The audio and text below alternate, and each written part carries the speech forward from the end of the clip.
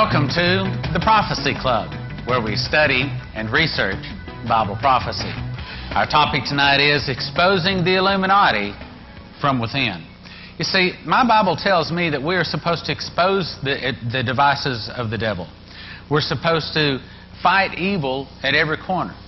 Well, how can we fight it when we don't understand it, when we don't know about it? Because many times it is hidden. After all, the devil, is the most subtle beast of the field. And our speaker tonight is uniquely qualified to speak on it because he spent many years in it. As a matter of fact, he was author of 7 books. He was a satanic and voodoo high priest, 9th degree Ordo Templi Orientis, 2nd degree Church of Satan, New Age guru, occultist, channeler. He taught astrology, tarot cards, astral projection, and he's a 9th degree Rosicrucian and a 90th degree Mason and a member of the Illuminati. Will you help me welcome Bill Schnoebelen? Congratulations, Bill. Appreciate you, brother. Praise God. Amen. Well, I'd like to correct one thing. I'm a former member of the Illuminati. Amen? Because I received the light of Jesus Christ, and I'm excited about that. Folks, I am here tonight because I am a great believer in the fact that we overcome by the blood of the Lamb and the word of our testimony. And that's why I want to begin by sharing with you very briefly my testimony of how I came through a great deal of darkness into the light of Jesus Christ. Then we're going to try and get into our material. We have a tremendous amount to talk about here tonight and to cover, and I just ask for your patience and your prayers as we try to steam through this. I started out wanting to serve God in the worst possible way, and for the first 30 years of my life, that's exactly what I did. I was raised in a very religious home, but I didn't know Jesus Christ from a doorknob. I didn't know much about the Bible. I wanted to get into the ministry, which in my case was through the Roman Catholic Church. That's what I was raised in. And I knew very little about the Bible, and I wanted to be a priest. When I got to college, however, I had my plans somewhat derailed by 2 forces that were very strong at that time. This was the time of the Vatican Council, Second Vatican Council, when a lot of ferment was taking place in the Catholic Church. A lot of my professors were telling me that the Bible wasn't really true. What little I knew about the Bible was false, that Moses didn't really part the Red Sea, that Adam and Eve never really existed, that Jesus didn't really rise from the dead. What did that leave me? You know, here I was going to be a priest, and I didn't know what to believe in. The other thing that happened, 2 convergent forces, is I had some professors that today would have been called New Agers. Back then the word wasn't even heard of. And they played on a doctrine that's part of Catholic theology. And this doctrine is the idea that the priest is another Christ.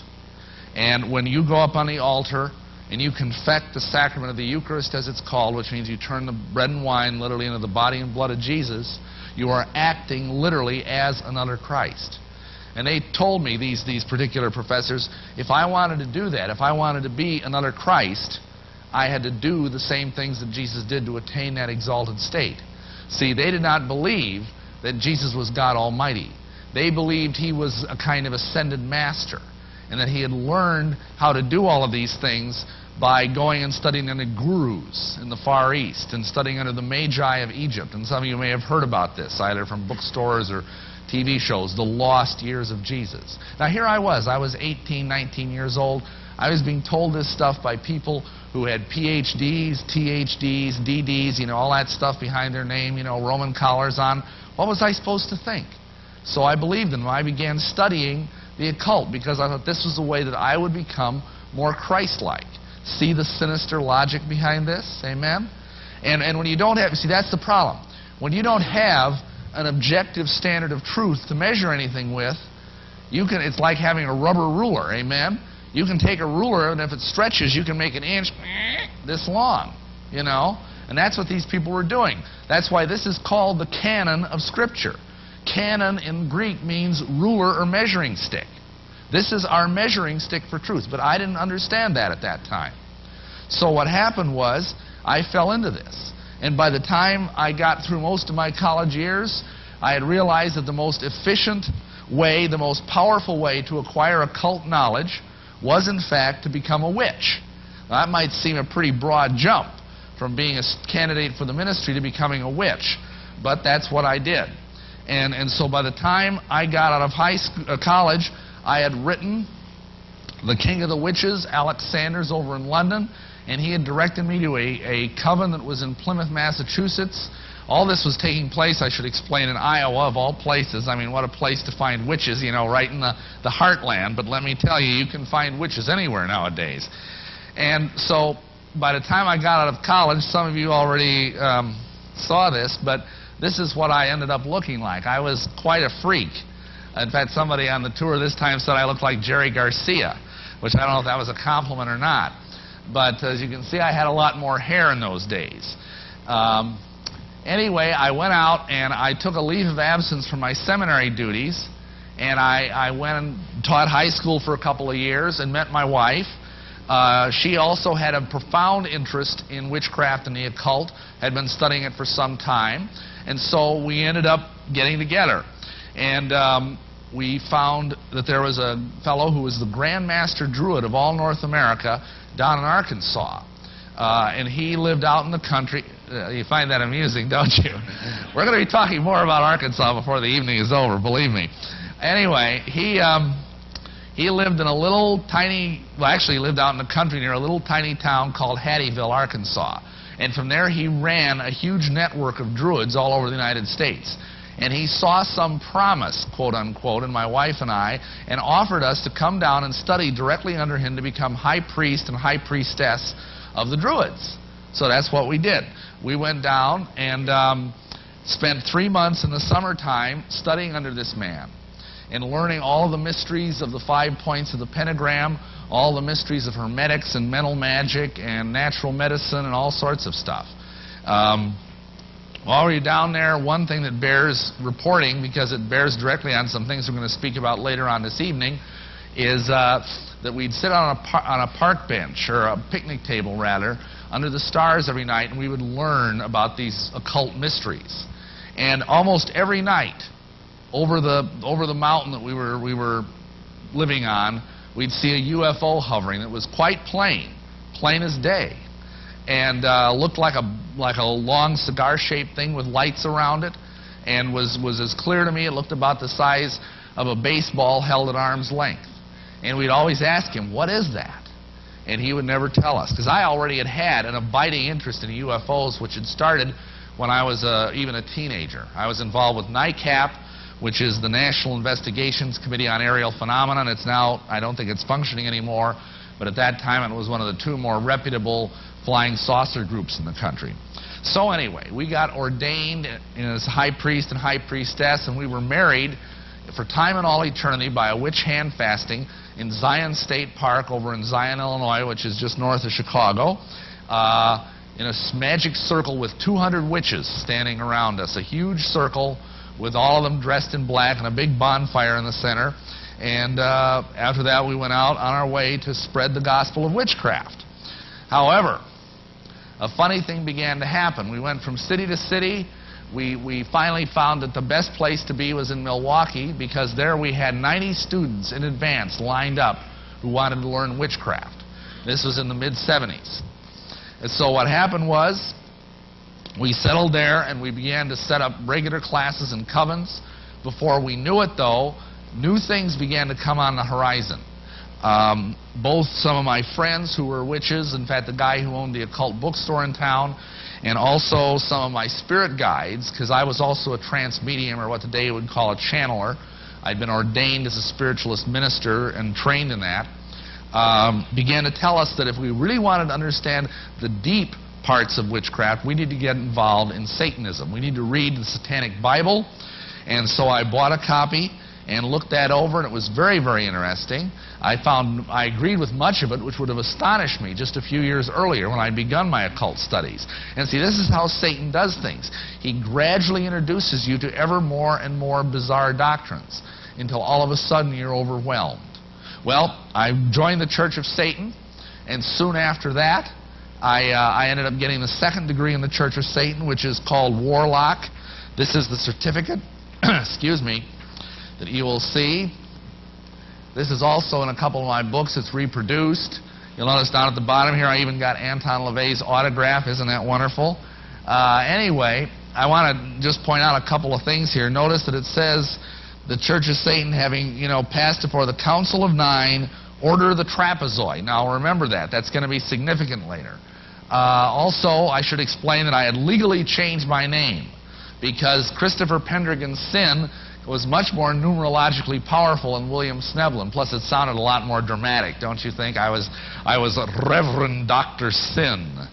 Doesn't that sound like a character on a TV show or a soap opera or something? Anyway, so that was what was happening. So we began to work in Satanism, and I learned that Anton LaVey, and this may astonish some of you, but Anton LaVey's brand of Satanism is like kid stuff. It's entry-level Satanism, so to speak, because it's used primarily to draw people into the darker stuff. And it's very evil, don't get me wrong. I mean, it's not like it's a Sunday school picnic or anything, but compared to the real serious Satanism, it's totally harmless, relatively speaking. In order to get into that, though, there was something very important I had to do. I had to become a Freemason, because you can't get involved in Satanism on the hardcore level without first being a Freemason. And so I found someone. I was sponsored into the Masons, and I became a 1st, 2nd, 3rd degree Mason. I went through the York Rite. I went through the Shrine. In fact, this is my my little shrine portrait here. As you can see, by this time, I'd kind of shed some of my hippie appearance. I just shudder every time I see that thing. But this is just kind of by way of documentation that I really was involved in these things. That was my official shrine portrait, which they took as part of my initiation. Then soon after that, I went through the Scottish Rite as well, so I basically covered all the branches of Masonry that there are to do. And then I went even beyond that. But this is my certificate. As a sublime prince of the royal secret, that's the title, 32nd degree Mason. See, Masons love big sounding titles. I mean, they just think that's the greatest thing. They have titles like perfect master, most perfect master, perfect excellent master. Like these people have a self-esteem problem, right? Anyway, there's a couple things I just want you to notice about this, and I'll come back to it later. You'll notice the all-seeing eye up there, and you'll notice the motto, Ordo Ab Chao. And we'll talk more about those later. So once I went through all of that, I was worthy. I was ready to become involved in hardcore Satanism. What did that mean? Well, that meant I had to sell my soul to the devil. I didn't know that the devil already had it. Amen? This is a little ceremony that the devil likes to do, and I had to sign my name on the contract in blood. I had to sign my name in the black book. The deal was that I got 7 years in which the devil would give me anything I wanted. He'd given me wine, women, song, dope, power, you name it. I'd have it. Then at the end of those 7 years, he got to kill me and take me to hell. What a deal. Anybody want to sign up? Yeah, you see, you got to understand something. The satanic doctrine here is that hell is not what we believe it is, or what the Bible teaches it is. The satanic doctrine is that hell is this incredible party. It's like a non-stop, all-eternity orgy. So you're smoking dope, you're fornicating your brains out, you're listening to rock and roll through all eternity. And it's party-hardy time, whereas we were told that heaven was a place where losers that couldn't stand the dark, violent ecstasies of hell would just sit up there and strum on a dang harp for all eternity and just be bored, silly. So, bad scene. We thought hell was better. So this was how deceived I became. I went out and I got more and more involved in these various things. I signed up more people to sell their souls to the devil. I'm ashamed to say that now. But continually this was happening. And essentially, the next thing that happened, before I could get onto the priesthood of Satanism, excuse me, I had to get 7 people to sell their souls to the devil. The other thing I had to do, and this might astonish some of you, is I had to become a Catholic priest. I had to go back to my original vocation, because you cannot be a satanic priest unless, first of all, you're a Catholic priest. And if that surprises you, I just suggest that you go and you read some of the medieval literature. you'll see that that is in fact the case. Okay, so fortunately, or maybe unfortunately, I had discovered a bishop of the old Catholic Church in the city of Milwaukee who was more than willing to ordain me as a priest in exchange for me making him a witch priest. It was sort of a quid pro quo thing, kind of like what's going on at the White House these days. Except I never got to sleep in the Lincoln bedroom. But anyhow, what happened is I got consecrated a Catholic priest, and then later on I got involved with the patriarch of the Gnostic Catholic Church down in Chicago, and this is my certificate, being ordained, consecrated as a bishop in the Gnostic Catholic Church. And you'll notice a couple of other things that might be important here. One is that you'll notice that this is the ancient and primitive rite of Memphis and Mizraim. Now this is in French, and I apologize for that. The certificate is in my book, Lucifer Dethroned, if you want to see it and try and translate it. Now the rite of Memphis and Mizraim is the rite of Masonry that a lot of Masons aren't aware even exists. And this rite has 97 degrees. And I was raised to the 90th degree within that.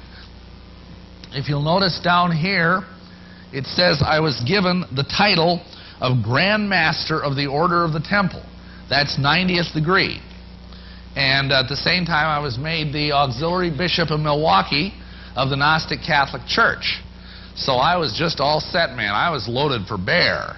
I mean, I had all these powerful initiations, and I understood all these powerful experiences. And this basically took me over what is called the abyss. Now, that's an occult term, and I don't have time to explain entirely what it means, except once you get over the abyss in occult progress, in ceremonial magic, you transcend good and evil. You become beyond such mundane considerations as good and evil. You're beyond morality, and you become essentially a god living on the earth, walking, and you basically look at human beings as if they were cattle. And so at this point, I made a choice. I was asked to make a choice, because to move through what is called 8th degree within this particular system, I had to choose to either study lycanthropy or else vampirism. Now, lycanthropy is a fancy word for werewolves. It's learning how to be a werewolf. Now, I knew a couple of werewolves, and I learned from them that, in fact, it's rather a painful process.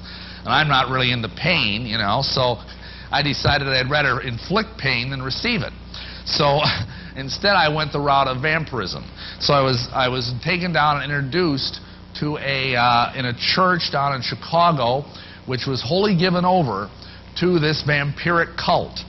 And I was made to drink the blood of what I now believe to be a fallen angel, and he in turn drank my blood.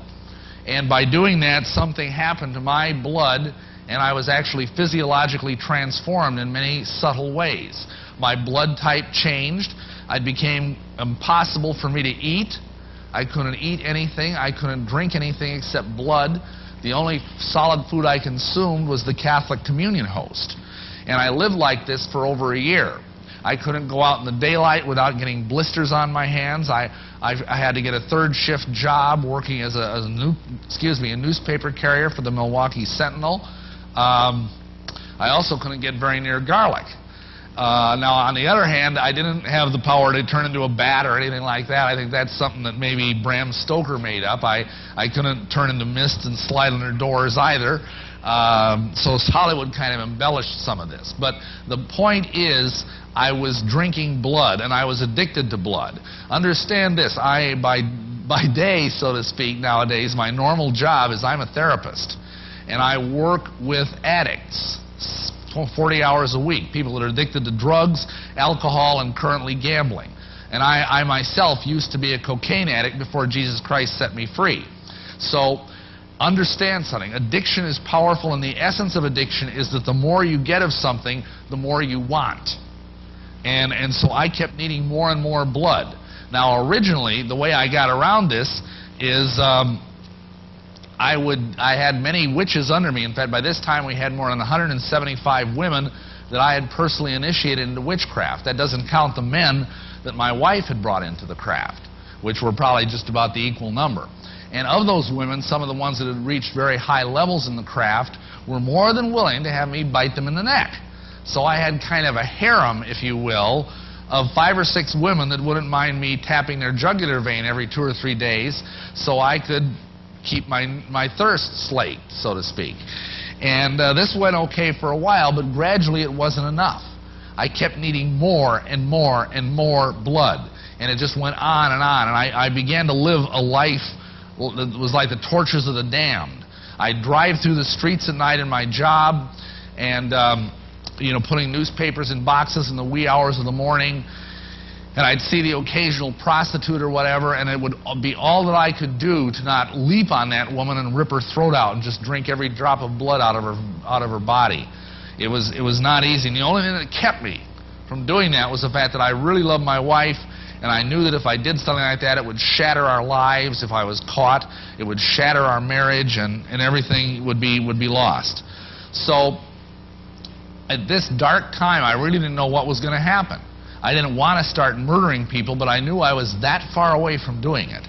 Now, at this time in my life, God began to intervene, which was good because I want to know where I would have ended up otherwise. What happened is that every year I sent a check to the Church of Satan, my tithe to hell, so to speak. And when I got a check back from the bank during this period of my life, some lady at the bank had written on the check, "I'll be praying for you in the name of Jesus." Praise the Lord. Anyway, what happened was, I just laughed because at this time I was so screwed up, I thought Jesus was a vampire. And I just tossed the check in the file and forgot about it. But you know what happened? Within literally a day or two, my whole life fell apart around me. Within a day or two, I lost all my magical power. I lost all my vampiric power. I lost my job. I got sick as a dog. My wife even got sick. My whole life, it was like I was falling down face into the gutter. And I didn't know what was going on. I never connected it to because my ego was so great. I mean, understand something here. I was probably one of the most powerful warlocks on the west coast of Lake Michigan. And yet one praying Christian lady took me off at the kneecaps. That is the power of prayer. Amen? And I want to encourage you people, because if you're praying for someone, and I don't think there's too many people around that are as bound up in evil as I was. I mean, they're out there, but there aren't that many of them. And if you're praying for someone, be encouraged, because that is the power of prayer. And especially if you understand how to pray and bind the deceitful spirits that Satan has around that person and to loose the spirits of truth into that person's heart. There's not much hope that person isn't going to get right with the Lord sooner or later. It took me about 5 or 6 years, but I finally got saved. So anyhow, I was in this dire strait. I didn't know what to do. I cried out to Lucifer for a sign. And you know, because I was supposed to have all this great stuff happening to me, and instead my entire life was a shambles. And I said, "What's going on here?" I cried out for some kind of sign, and within a couple of days, Mormon missionaries knocked at our door. And the funny thing about that, now that might seem, well, that's interesting, but what does that have to do with the price of tea in China? Well, I'll tell you.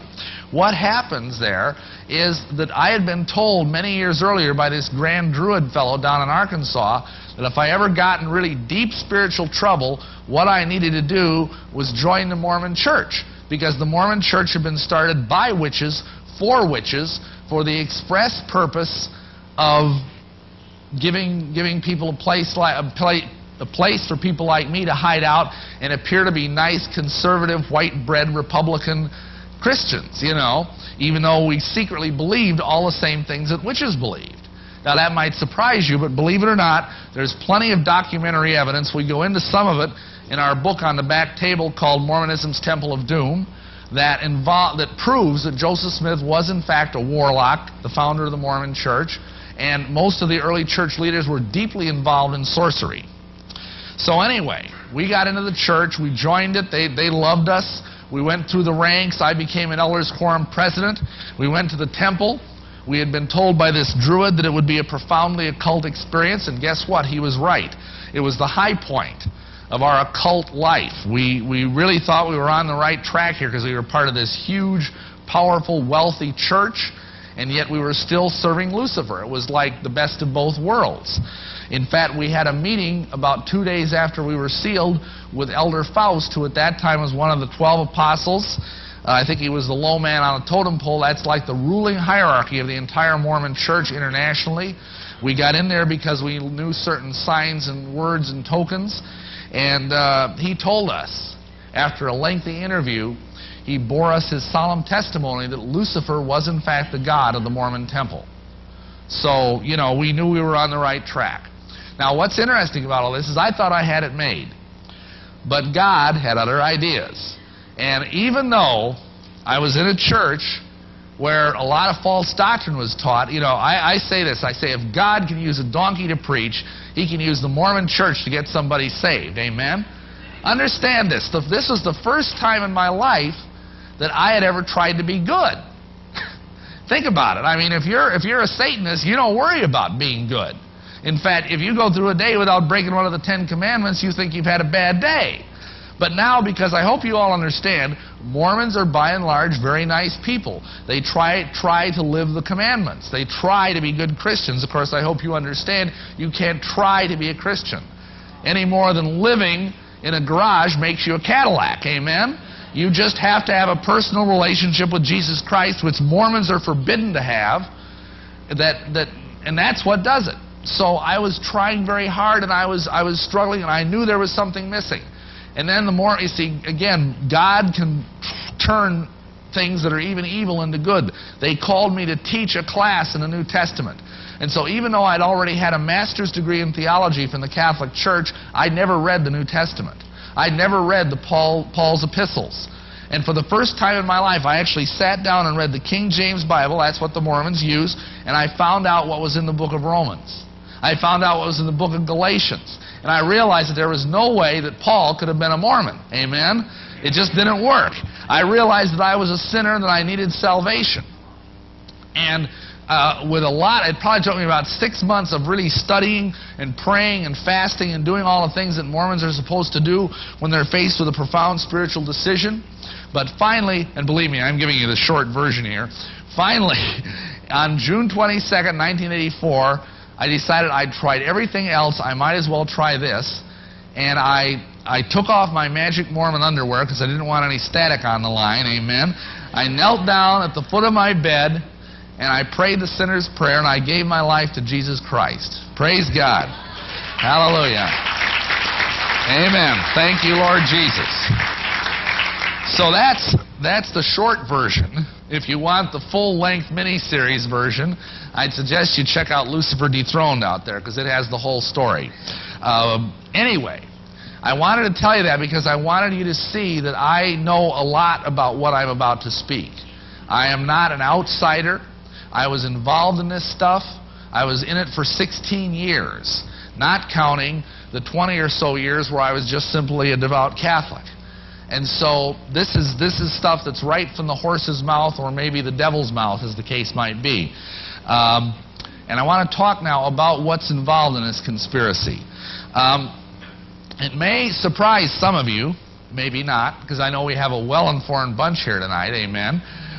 It may surprise some of you that if you had to put a name to the conspiracy that's come down to us through the ages, that some call the Illuminati, some other people call it other things, but I think if you boil it down to its purest, simplest form, you would identify it essentially as Freemasonry.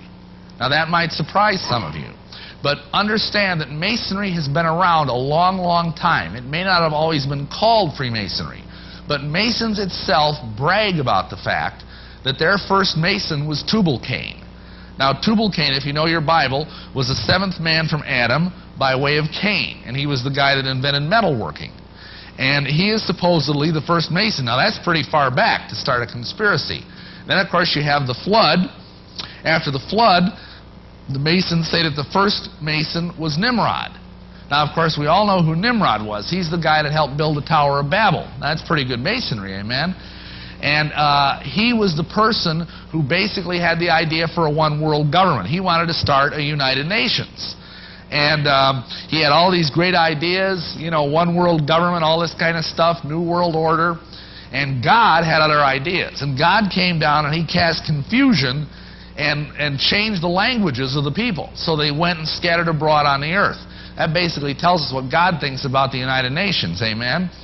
So anyway, this caused the conspiracy to go underground.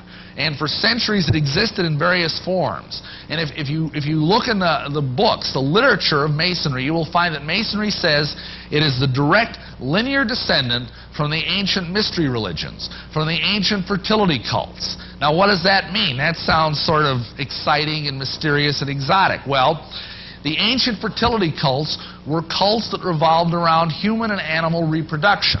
I'm sorry to be blunt, but that's what they mean. It's Baal worship, essentially. If you study the worship of Baal in the Bible, you've got all these false gods like Molech and Baal and Chemosh and some of these others. All of them, their rites involve sexuality. And that's the same thing that Masonry is. That's why the god of Masonry is the phallus. That's why you have Masonic monuments like the Washington Monument that look like a giant phallic symbol. It's that simple. So this is the conspiracy.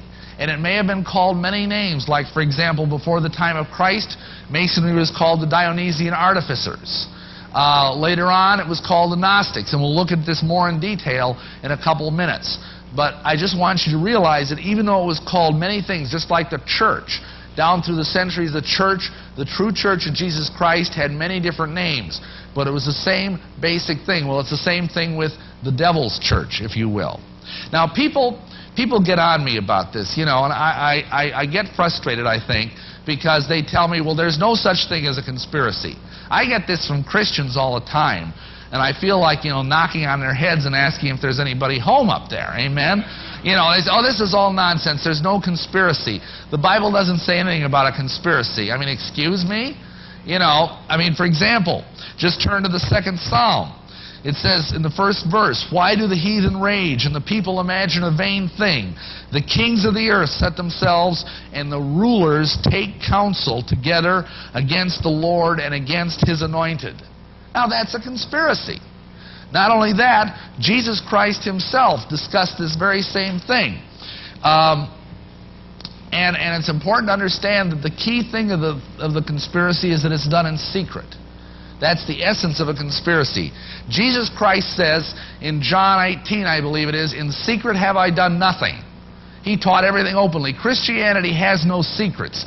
If you want to find out about what's so great about Christianity, we're delighted to tell you. We don't make you go through a bunch of dumb rituals and stand on your head or wear a blindfold or spit nickels while sitting in lotus position or anything like that. I mean, we're just delighted to share what Jesus Christ has done for us. Our lives are an open book. Our Bible is an open book. You know, there's no secrets. But in the Masons and in all these other occult fraternities, it's all secretive. Now, Jesus Himself addressed this. And He addressed it using a powerful metaphor which runs like a web of evil through the entire Bible. And if you go to Matthew chapter 16, you'll find that Jesus says something very important. He says, take heed and beware of the leaven of the Pharisees and the Sadducees. Now He's talking about leaven. What does that mean? Well, happily, we can look at other parts of the same chapter and Jesus defines it. In the same chapter in verse 12, it says that He was speaking of the doctrine of the Pharisees and the Sadducees. So leaven is bad doctrine, because we know both the Pharisees and the Sadducees were off into doctrinal error. The Sadducees were a lot like today's liberals. They denied the resurrection, they denied the existence of the supernatural realm, they denied the spirit world, and so on. And of course we all know who the Pharisees were. Paul elaborated on this symbolism further. He said in 1 Corinthians 5, 6 through 8, your glorying is not good. Know ye not that a little leaven leaveneth the whole lump? Now that's the key point to the conspiracy. Because if any of you have made bread, how much leaven, which is just yeast, does it take to make bread? Not very much, just a little bit. I mean, if you put too much in, you're going to have something that looks like the monster that devoured Cleveland sitting there on your countertop. You just take a little bit, and then you work the dough, and you work the dough, and what happens? The leaven disappears. It just sort of blends into the dough, and you can't even tell where it went. But it starts percolating through the entire mass of dough until all of a sudden You've got the whole thing leavened. And that's how this works in the church. That's how the conspiracy works in society in general. If you've got one Mason in your congregation, and especially if he's like a deacon or somewhere else in leadership, you're going to end up with a kind of one bad apple spoiling the whole barrel routine. That's percolating down, and you're going to have all sorts of issues within your local body. Similarly, if you have a Mason in your family, his spiritual authority is going to percolate down and leaven the lives of the wife, of the children, of the grandchildren, of the great-grandchildren, down 3 or 4 generations, and that's a curse that needs to be broken. Leaven, like yeast, is a living organism which is capable of reproducing itself, and that's what happens. You never just have one of these dudes in a church. They always start recruiting, because Masons are like homosexuals. They can't reproduce themselves naturally. They can only, yeah, amen, they can only recruit. You know, think of that. That's the way with every cult. See, we are born again. Just like a baby is born out of the womb of its mother, we are born again. No other religion, no other cult can do that. Most especially the Masons. And so they have to recruit. Just like homosexuals are barren, they cannot reproduce themselves naturally, so they have to recruit. That's why you've got the Mormons and the Jehovah's Witnesses knocking on your doors, because they're trying to recruit. They're not trying to do evangelism. They're not trying to win souls, because if they tried to win a soul, they'd be like a dog that chased a car and caught one. They wouldn't know what to do with it, amen? So this is the problem. They can't reproduce themselves, and so they do it in other ways. Now, the key element here to understand is the fact that Jesus, in another chapter, talks about the conspiracy of leaven in a very, very specific way. Now, I find this very interesting. I know what people are going to say when I talk about this. Oh, the chapter and verse numbers in the Bible aren't inspired and blah, blah, blah, blah. But this is interesting. If you go to Matthew chapter 13, verse 33. Now, think about it. Here you got the 13th chapter of Matthew, and of course 13 is the number that's associated with witch covens and with the devil and all this kind of thing. And then you've got the number 33, like the 33rd degree Mason. Interesting coincidence. This chapter is the chapter where Jesus does all of these fantastic parables about the kingdom. And in there he says, the kingdom of heaven is like unto leaven, which a woman took and hid in 3 measures of meal till the whole was leavened. Now, this is kind of a mysterious passage. And I'll tell you, if you talk to 3 or 4 different pastors, you're going to get 3 or 4 different exegeses of this passage. And I'm going to try and share with you what mine is, and I trust that it's going to be adequate to the purposes. What we've got here is, first of all, we need to identify the woman. It says a woman did this. Now, who is this woman? Well, some people say that this is the church. But I don't think that's correct. Because, first of all, nowhere in the rest of the Bible do you find a woman identified as a church. Symbolically, the church is called the bride, the church is called the Lamb's wife, but the church is never called just a woman. So that's one reason. There are other ways in which the woman term is used symbolically and prophetically, and that's what we're doing here tonight. We're looking at prophecy. So, prophetically speaking, a woman is used in a positive way as a symbol of Israel. For example, you have the woman in, let's see, Isaiah 54:6, Jeremiah 6:2, or Revelation 12:1. These are good women. I have likened Israel to a comely and delicate woman. This is Israel in a righteous state. But there's also Israel in a backslidden state, and this is also symbolized by a woman. For example, in Lamentations 1:17, Ezekiel 16:30, or Hosea 3:1, where, for example, we have the prostitute Gomer as a symbol of backslidden Israel. Then finally, we have the famous woman, probably the most famous wicked woman in the Bible, which is the mystery Babylon in Revelation 17, the woman who is riding the beast. So it doesn't seem to me as though there's any prophetic justification for this woman being, in fact, the church. Now, what about the meal? Well, what is meal? Meal is ground up wheat, okay? What is wheat, symbolically? Well, happily, Jesus tells us that in this very chapter. He says wheat is the children of the kingdom. See verses 25 through 30 and verse 38 of chapter 13. So we are the children of the kingdom. What's this ground up business? Well, think about it. How many of you ever seen actual wheat berries right off the branch, right off the stalk? I mean, they're like kind of like tiny popcorn. You can't eat them. You can put them in a jar of water and soak them and get them to sprout, or you can grind them up and make flour, but you just can't eat wheat berries. They're utterly useless. And that's how we are. When we get born again, that we're not much use to Jesus. We have to be ground up and broken and made suitable to the Master's service. Amen? That is the key here. So we are talking about the children of the kingdom. Now what does it say? It says that this is divided up into 3 measures of meal, and then the leaven is put in each measure. So we got a division. Now if you look back at the history of Christendom, basically you've got 3 major divisions of Christianity. You've got the Roman Catholic Church, the Orthodox churches, and the Protestant Church. Pretty clear. Now if you think about it, the Roman Catholic Church has a lot of leaven in it, obviously. I mean, they've got idols, they've got doctrinal problems, they've got all sorts of weirdness going on, purgatory, rosaries, things like that. Unfortunately, the Orthodox Church is not much better. They've got a little improvement, but not much. But then we've got the third one, the Protestant. What is the leaven in the Protestant churches? Well, I think we're going to find very readily that the leaven there is Freemasonry, in point of fact. Let's look at this.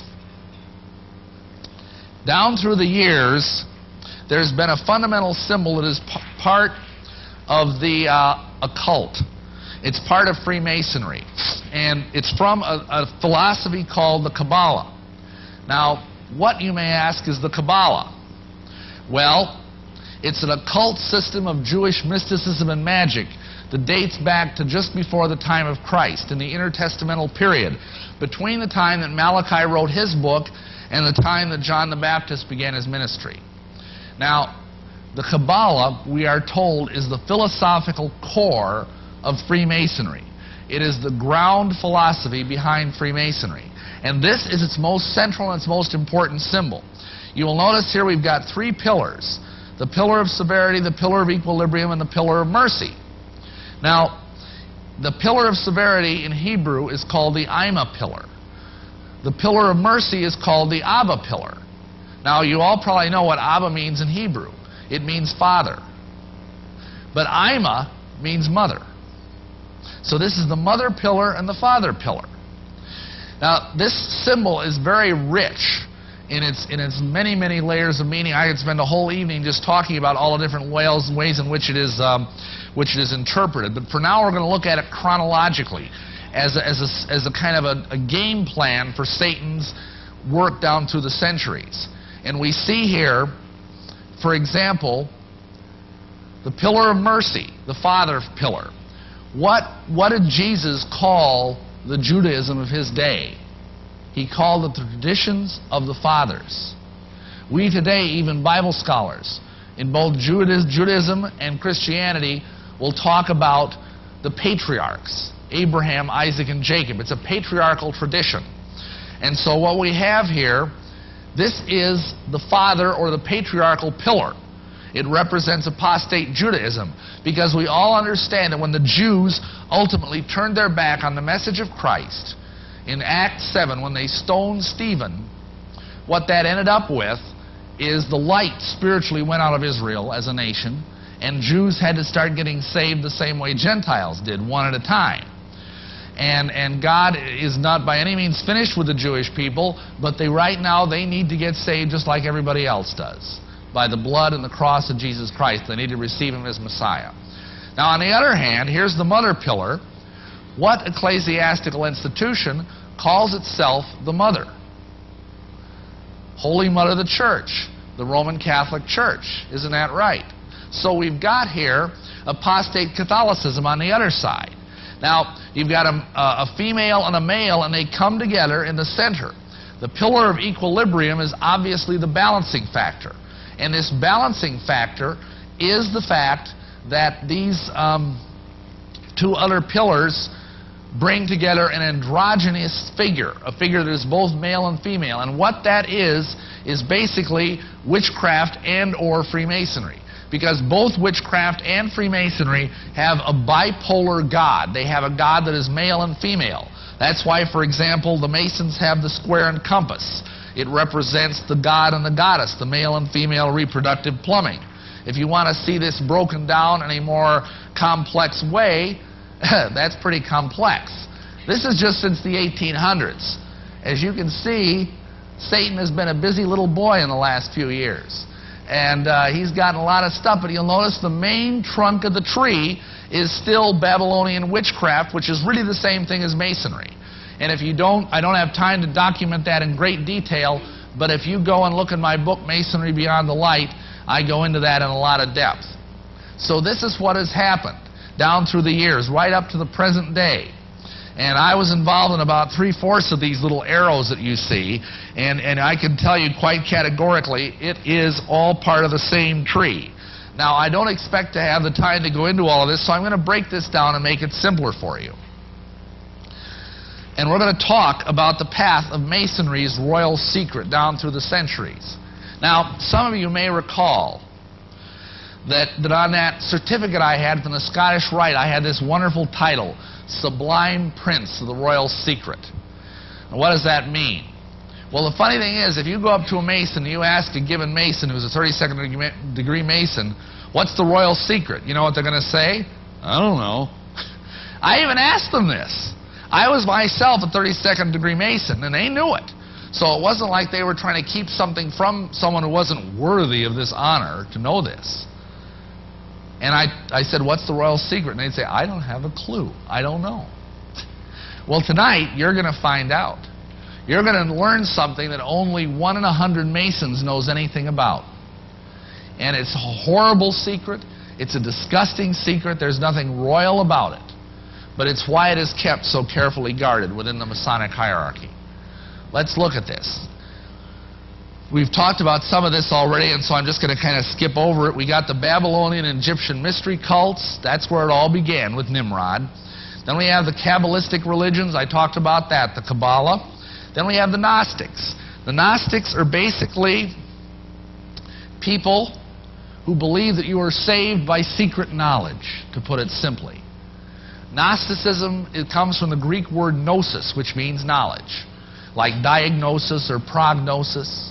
And what they believed is that Christianity, as it is constituted in the Bible, is far too simple. It's a Greek heresy off of the truth of Christianity. And what it means is that you have to go through all sorts of elaborate rituals and details and deal with archons and aeons and logos and all these different things in order to receive salvation. Modern day Gnostics would be examples, for example, the Mormons, the Masons, a lot of New Agers. All these people believe they're saved by acquiring some sort of arcane, hidden wisdom. Okay. Then we've got pre-Islamic sorcery and alchemy. I don't really have time to talk about that, but that in turn birthed what is called the assassin cult. Now, some of you may have heard of this. There was a group that came out of Orthodox Islam that was called the Ishmaelians. It was like a splinter group. And these Ishmaelians were a small but powerful heresy. And one of their chief leaders was a sheikh by the name of Hassan-i Sabah. And this guy led a group that was called the Hashishim. Excuse me, that's where we get our word assassin, is from the Arabic word Hashishim. Now, why were they called Hashishim? Because the word means eaters of hashish. Now, most of you probably have heard of hashish. I hope none of you have tried it, but maybe some of you have. I certainly had my share in my day. Hashish is a powerful form of marijuana, a distillation of its chemically active ingredient delta-9 tetrahydrocannabinol, which is called THC for short, and it's what gives marijuana its hallucinogenic properties. So if you take hash, or as it's called colloquially, you get quite a buzz off it. And how this guy worked, he is kind of the father of the modern day conspiracy. He was the father of modern day espionage.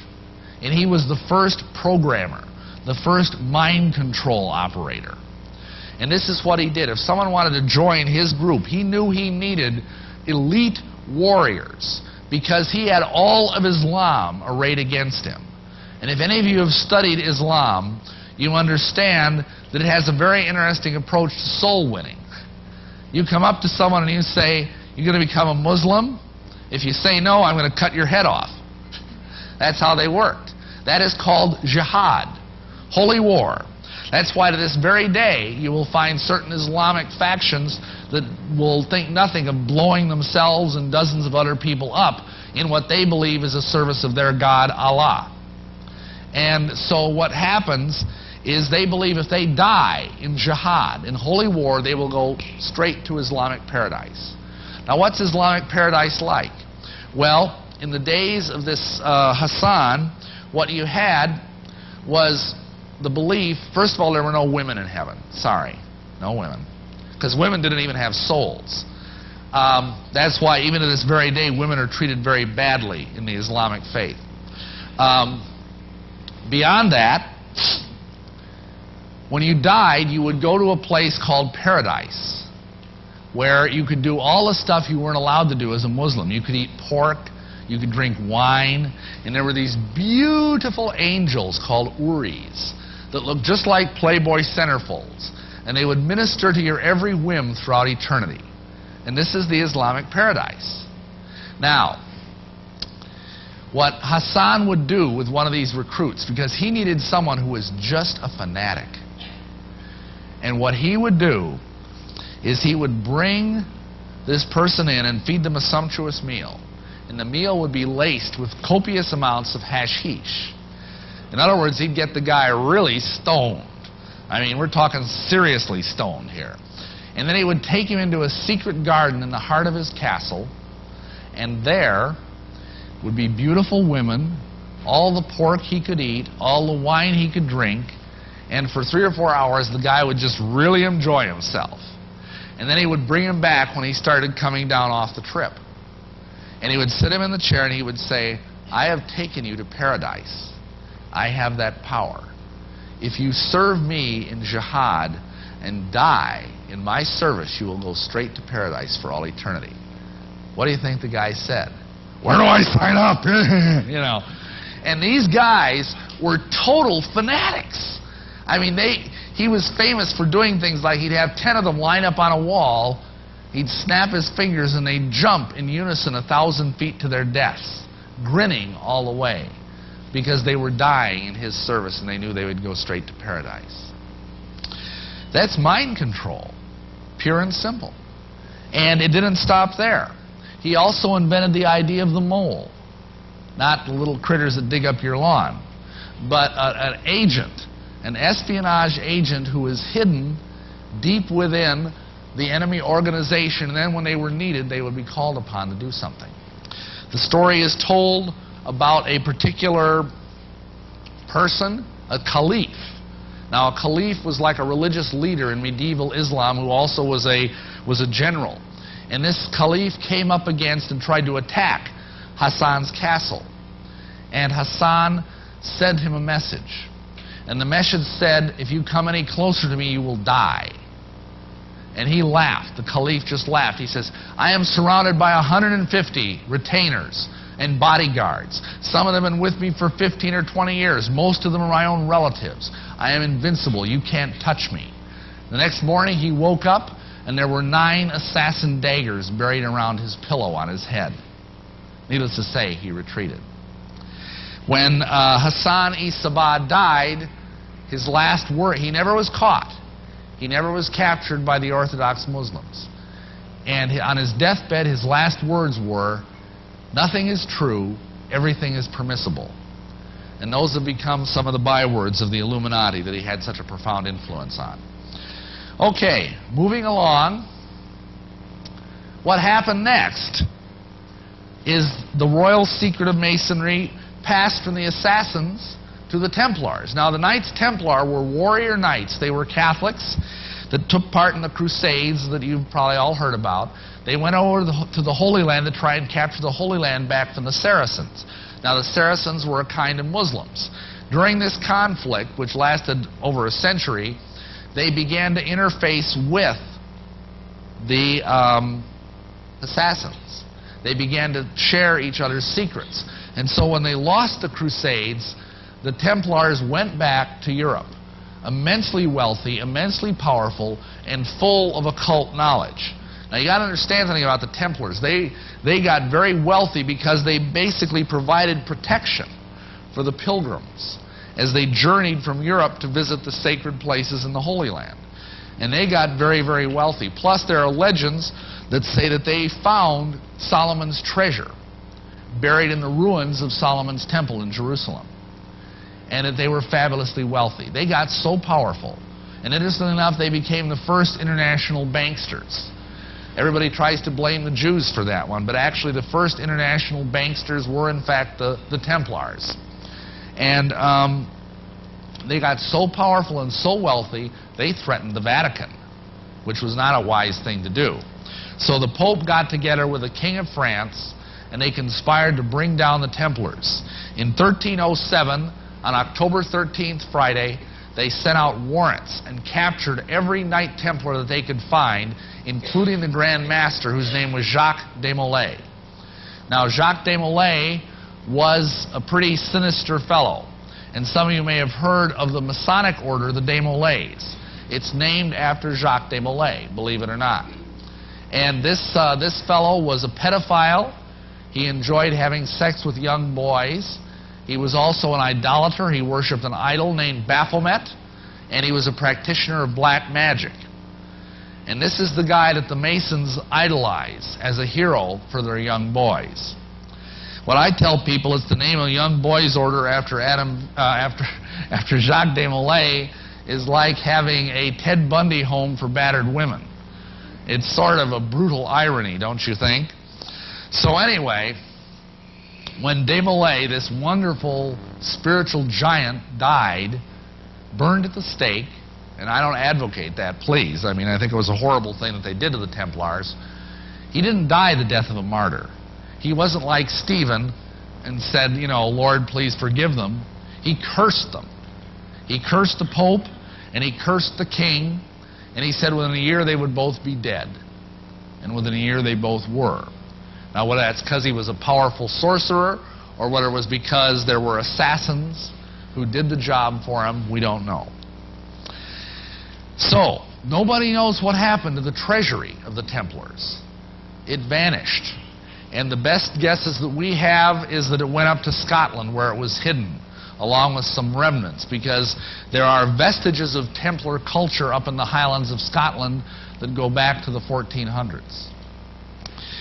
The next thing is, about 100 years later, along came the Rosicrucians. They had the same secret. Some people say that they were just a resurfacing of the Knights Templar under a different name.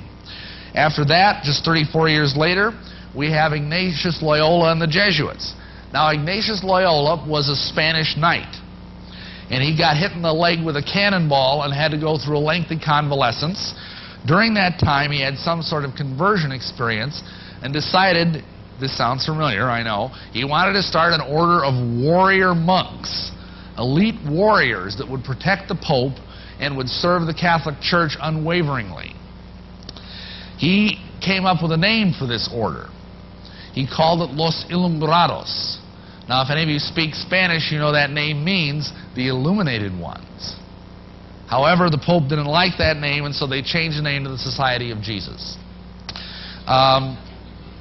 What's interesting, yeah, it's a little more catchy, don't you think? Anyhow, what's interesting about this is that if you read the exercises which St. Ignatius developed, you will find that they are profoundly occult. You can get them in most bookstores. They're called the Spiritual Exercises of St. Ignatius Loyola. And they were the beginning of what ultimately came to be the Illuminati mind control exercises. The next thing that happened was about 100 years later, operative and speculative Masonry began to be born. Now, the Masons have been around for centuries as a stonemason guild, very much like today we have professional trade unions like the Carpenters Guild or the Plumbers Union or whatever, where you go through and you become an apprentice and a journeyman and a master carpenter. Well, they had the same thing hundreds of years ago, except back then people were illiterate. except for a handful of people like the clergy and some nobility. Very few people could read. And so if I was like, say, a Mason, and I came into a new place and I whipped out my local 122 Mason card and handed it to the guy on the job site, he'd, I don't know what this means. So instead, they developed a system of signs. Like, for example, if I would go like this, they would know I was an entered apprentice Mason. Simple. So it started out innocently enough. But then when the Protestant Reformation came along, all the cathedrals were stopped. The great cathedral building of Europe basically ground to a halt. And that was where the Masons got most of their employment. And so to make up for that fact, the Masons began to admit non-operative Masons. And these came to be known as speculative Masons. These were people who were just simply interested in learning the occult philosophies of Masonry. They didn't want to become stonemasons, and that is how the Masons stayed alive. This finally congealed formally into what is called the Mother Lodge in England in 1717. In London, at the Apple Tree Tavern, nice spiritual place, the first meeting formally of the Grand Lodge of England took place. And because most all modern Masonry comes from that place, this is called the Mother Lodge. The next thing that happened is that the Grand Orient came along about 60 years later. That's the most virulent anti-Christian form of Masonry that exists in the world today. Just a few years after that, on May 1st, which is a high satanic holiday, a gentleman by the name of Adam Weishaupt started a group called the Illuminati Ordnen, or the Order of the Illuminati. And this is what we're going to try and focus a lot of our time on over the next few minutes, because this is really the modern origin of the conspiracy. This is the guy right here. And as I said, his name is Adam Weishaupt. He was a professor, Jesuit trained, in canon law at the University of Ingolstadt in Bavaria. And he got the idea that, gee, wouldn't it be a wonderful thing to have a society within the society of Freemasonry that would work for the abolition of the monarchy, of the church, and of the family, and bring people back to a wonderful state of pure paganism. So he started putting together a hell broth that mixed 4 different things together: Islamic mysticism and magic, Jesuit mind control techniques that we've already mentioned, Masonic secrets of immortality, and drug-induced altered states of consciousness. He put these 4 things together and began to infiltrate the lodge all over Munich, all over Bavaria, and all over France. And he pushed this as a system of replacing the monarchy and the church with a hierarchy of noble philosopher kings, naturally led by him, who would rule the world with benevolent wisdom. Like most fanatics, he had a plan. And as good conspiracies go, it was a good one. He worked his way deeply, especially into the ranks of the French. And if you want to see the fruits of true Illuminism, look at what is known as the French Revolution. The French Revolution exists as kind of an antimatter version, if you will, of the American Revolution. Whereas a lot of the people that were involved in the American Revolution were Christians, in the French Revolution, Illuminism was holding sway. Anti-Christian doctrine, the reign of terror, the guillotine, which ate up thousands and thousands of lives, including the crown heads of France. This was what Illuminism was really all about, unfortunately. And sadly enough, it culminated in an event where they desecrated Notre Dame Cathedral. They enthroned a half-naked prostitute on the high altar and crowned her as the goddess of reason and put a torch in her hand. And believe it or not, this is the origin of the Statue of Liberty. It's not a nice, wonderful thing about freedom. That torch is the light of Lucifer. And that statue was built by a Mason, was designed by a French Freemason as a gift to American Freemasons. So I'm sorry if I just popped anybody's bubble there, but the Statue of Liberty is not a nice symbol. It's a symbol of the goddess of witchcraft, essentially, holding aloft the light of Lucifer. Now, Adam Weishaupt had a plan. He had a worldview. He thought history moved in a certain cycle, and he believed that if he could catch these cycles, it would basically enable him to rule the world. He saw history as being divided into 5 stages, and you see them there. This was called the Law of Fives. You have chaos, discord, confusion, bureaucracy, and aftermath. And here's how it worked. In chaos was what Adam Weishaupt believed was mankind's best and purest state. Excuse me, it was a state of what we would today call paganism, where you're just like the noble savage of Rousseau, hopping through the forest, gathering herbs, hugging trees. I mean, Al Gore would love this. You know, basically being a witch and worshiping a mother goddess, and everything is happy and joyful and tra-la-la-la-la. Well, needless to say, this couldn't last forever. Into this Edenic state comes the serpent. Except in this case, the serpent's name is Jehovah. And Jehovah brings with him the evil cult of monotheism. Now, monotheism is the belief that there's only one true living God. That's what Jews believe, that's what Christians believe, and it's even what Muslims believe. But it's diametrically opposed to paganism. And this is why pagans hate Christians so much, is that we insist that we've got the only right way. If you talk to a witch, they'll say something like, well, that's your truth and I've got my truth, and everybody's got their own truth, and it's blah, blah, blah, you know. It's sort of like, you know, they've got cream filling between their ears, amen? Anyway, that's why we call New Agers Twinkies. They got cream filling between their ears. Anyway, what happened is that the evil monotheists, according to Weishaupt, this isn't me, this is him talking, so to speak, that they oppressed the happy pagans and made them follow rules. They made them stop fornicating in the bushes with everything that moved. They made them stop smoking dope. They made them stop worshiping false gods. They took all their fun away. And this caused a lot of discord and a lot of confusion, because the pagans kept wanting to keep doing all of this stuff because it was fun. And so this caused the third stage to come along. And the third stage is confusion. And this happened because, the monotheists had to come up with a reason for why these stupid pagans were still insisting on doing this. And so they invented the idea of the devil. And the devil was making them do it. And so they tried to introduce a devil figure to explain the problems they were having, but that didn't work. So the synthesis of stage 3 failed, and this leads to stage 4, which is bureaucracy. I'm sure none of us have any idea what that is like. And what you've got here is this philosophy that emerges where everything must be carefully tracked, because the average people, that's you and me, folks, are dumb. We're as dumb as a mud fence. We couldn't even find our way out of our pajamas without the government's help. Isn't that right? You know? And so they micromanage everything. You know, it's like the nanny state. Take care of this, take care of that, do this, fill out this form. You know, it's like they think we can't even, you know, get dressed and go to work without the government's help anymore. And in fact, I just ran into an interesting example of this kind of mentality.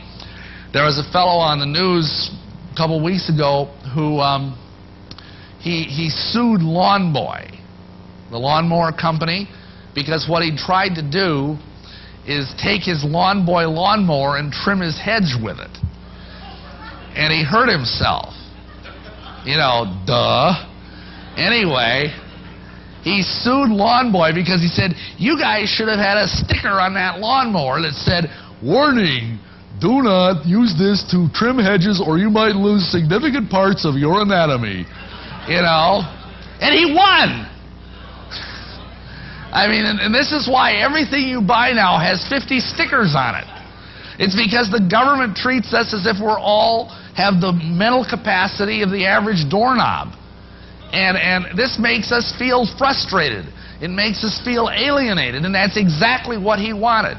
That's exactly what Weishaupt wants, because when people get frustrated and they get alienated, what do? They start smoking dope, they start getting drunk, they start retreating into fantasies, you know, like Star Wars or Star Trek or soap operas or, you know, romance novels or whatever the case might be. And as a result of this, most people end up on the dole or in mental hospitals. This starts eating away at the middle class. And of course, the middle class, excuse me, is a source of all capital. And so eventually the society runs out of money. Unless it starts counterfeiting, which of course is what's going on today.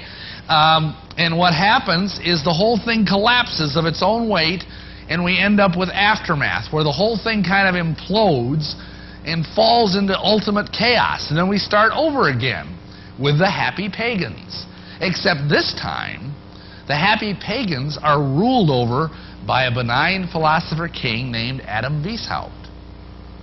So this was his plan. This is the basic worldview of the Illuminati, and that is reflected in terms of its penetration into Masonry. I'm going to show you here a blow-up of my Scottish Rite certificate. And notice what you see up there. Right under the all-seeing eye it says Ordo ab Chao. That's Latin. It means order out of chaos. And that's just what I was talking about. This is like the Hegelian dialectic, it's called in philosophy. It's simply put, you artificially create a crisis, and then you provide a solution to the crisis, which of course involves more bureaucracy and more government regulations, and all of a sudden you've had more of your freedom chewed up by some bureaucrat. And this is the idea behind the whole Illuminati game plan. Now, he believed this theory to be true, and he had infiltrated many of the lodges, and the balloon was almost ready to go up. He was ready to bring down the crown heads of Europe. But God, those are two of my favorite words in the Bible, by the way, but God had other ideas. And believe it or not, an Illuminati courier was galloping through the night, and he was hit by a lightning bolt. I'm not kidding. This is history, folks. And he was blown to bits. He became a Christy critter for Satan. And this happened in 1785. And when the body was found by authorities, they discovered a saddlebag full of all these secret plans. They broke the code, and they went out and they arrested everybody they could lay their hands on. And the conspiracy was broken. But not before it had so thoroughly enmeshed itself into Masonry that there was no way to tell where Illuminism ended and Masonry began.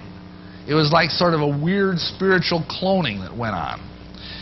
And this fusion of sorcery with statecraft, which Weishaupt began, was brought to an even higher level by a gentleman named Albert Pike and Giuseppe Mazzini in the 19th century. And it has tooled Freemasonry into the dangerous machine that it is today as part of the international conspiracy. Okay, what's actually going on here in terms of becoming an Illuminatus? I mean, people have asked me, well, you were actually in the Illuminati, how do you join? I mean, do you find a little ad in the back of Fate magazine and fill it out and send in $25 and poing, you're an Illuminati? No, it's not quite that easy. You've got to understand that the Masonic order is like an onion. It stinks. No, more to it than that. An onion has layer after layer after layer after layer. And the outer layers don't know what's going on in the inner layers. This is the way secret societies are designed. This is the way cults are designed. That's why the typical Mason doesn't have a clue about anything that I'm talking about tonight. And if you're a Mason sitting here tonight and you're saying, this guy is full of beans, let me tell you, I know whereof I speak. It's just that you have not been told any of these things because 99 out of 100 Masons are never allowed to know these things. Now, on the other hand, what happens is you get involved in the Masons, and if you know certain things and you know how to say certain keywords and certain signs and certain tokens and certain points of entrance, you are brought into a whole different kind of Masonry that does not involve the normal Masonry that most Masons experience. You begin to learn the secrets of Illuminism. And then they use a cell approach. Now, what do I mean by that? It's just like those of you that may have studied the Communist Party in the 50s and 60s. They had cells. And that meant, I didn't mean they lived in jail cells, it meant that they had a thing where each communist only knew 2 other communists. And that way, if one of them was arrested or something, they couldn't bring down the whole organization. When I was in Milwaukee, I only knew 2 other people who were in the Illuminati. And then one of them knew somebody higher up that we could communicate with. So, this is how it works. There's a sifting process that goes on. The way they go is they bring in the Masons by the dozens. Although actually right now Masons are kind of hurting for members in most parts of the country. Praise the Lord. Amen. But, and I would like to think it's because of revival or because of the prayers of the saints, but actually I think it's because people would rather stay home and watch cable TV. But anyway, there's 3 kinds of Masons which seem to be drawn into the deeper aspects of Illuminism. First of all, those with special hereditary bloodlines and preparation. Secondly, those who come to Masonry already prepared with an occult background. Now that was me. I was already a witch high priest when I joined the lodge. And I had all these nice little familiar spirits and ascended masters, actually they were demons, whispering things in my ear. And so when I went through the rituals, I would say certain things that would sort of trip off a lever somewhere, and I would be shunted off the main line of Masonry into a little side spur, so to speak, where all of a sudden I would be taught the deeper mysteries, and I would be admitted into the deeper things of the lodge. Then the third kind of person that gets into the Illuminati is those who are perceived as being wealthy, powerful, or the right temperament. Some of these people might not even have to become Masons. You know, like for example, Nixon was involved in the Illuminati. And many of the other powerful people in our government are Illuminists, and some of them may not have even actually been Masons. But they were so powerful that it was seen that they could be a worthy part of the conspiracy. Now, what happens as a result of all of this is that these people are gradually brought into ever higher and higher levels of seduction. They are prepared emotionally and psychologically to receive the inner teaching. They are taught forms of meditation and mind control, beginning with the spiritual exercises of the Jesuits. They are taught the tantric principles of yoga. That's the yoga of sexuality, especially the left-handed path. And don't worry if you don't know what that is. I'm going to have to talk about it, unfortunately, in a few minutes. Then they are introduced to hallucinogens and certain secret formulations that are used to open the third eye and bring about what is called enlightenment. Then they are taught the basic principles of occult Freemasonry, which is called archaeometry. And what, might you ask, is archaeometry?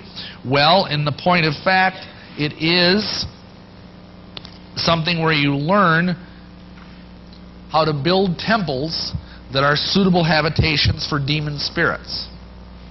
Isn't that a wonderful thing to learn?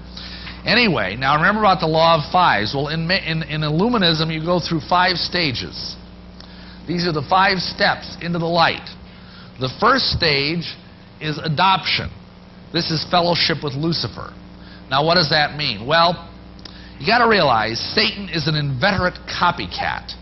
He can't come up with anything creative because he has cut himself off from God, who is the source of all creativity. So all he can do is recycle the same old gobbledygook over and over again. We have a saying, you can't teach an old snake new tricks, amen? And so he just keeps trying to do the same thing, and he lusts after the kind of stuff that God has. He wants to be worshipped as God.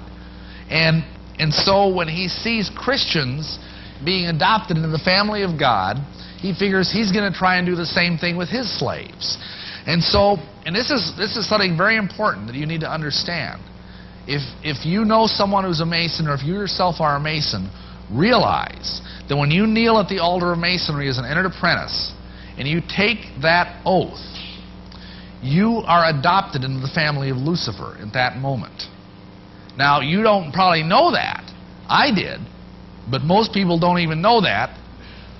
And as a result, if you're a Christian, and mind you, there are pastors that are doing this, there are deacons that are doing this, there are countless Christian lay people that are doing this, and they're ending up with having one knee on the altar of Baal and one knee on the altar of God, and the altars are moving farther and farther apart as we get closer to the end times, amen? And so these people are in a very uncomfortable position, and something has to give. And usually, unfortunately, it's their Christian walk. You cannot serve two masters. And when a person enters the lodge, they take an oath that they will obey every summons of the worshipful master of their lodge, if within the length of a cable tow. And so they're serving two masters, quite simply. Whether they know it or not, they have linked themselves to the devil, and I can prove it to you. In the Masonic ritual, which I had to learn, when you're kneeling at the altar and you've taken this blood-curdling oath, which Christians are forbidden to do, by the way, see Matthew 5:34 through 37. When you take this oath, then they take the blindfold off, and the worshipful master says, "Brother senior deacon, please remove the cable tow from about our brother's neck, because he is now bound by a much stronger tie to our fraternity." So there's a spiritual tie that is created at that moment, a spiritual link. And if you understood the profound relationship between witchcraft and Freemasonry, you would know what that cord, that cable tow meant, because they've got a rope around their neck. And what that means in witchcraft and the occult is that is a symbol of the umbilical cord of the mother goddess, the Queen of Heaven, linking her to her hidden child.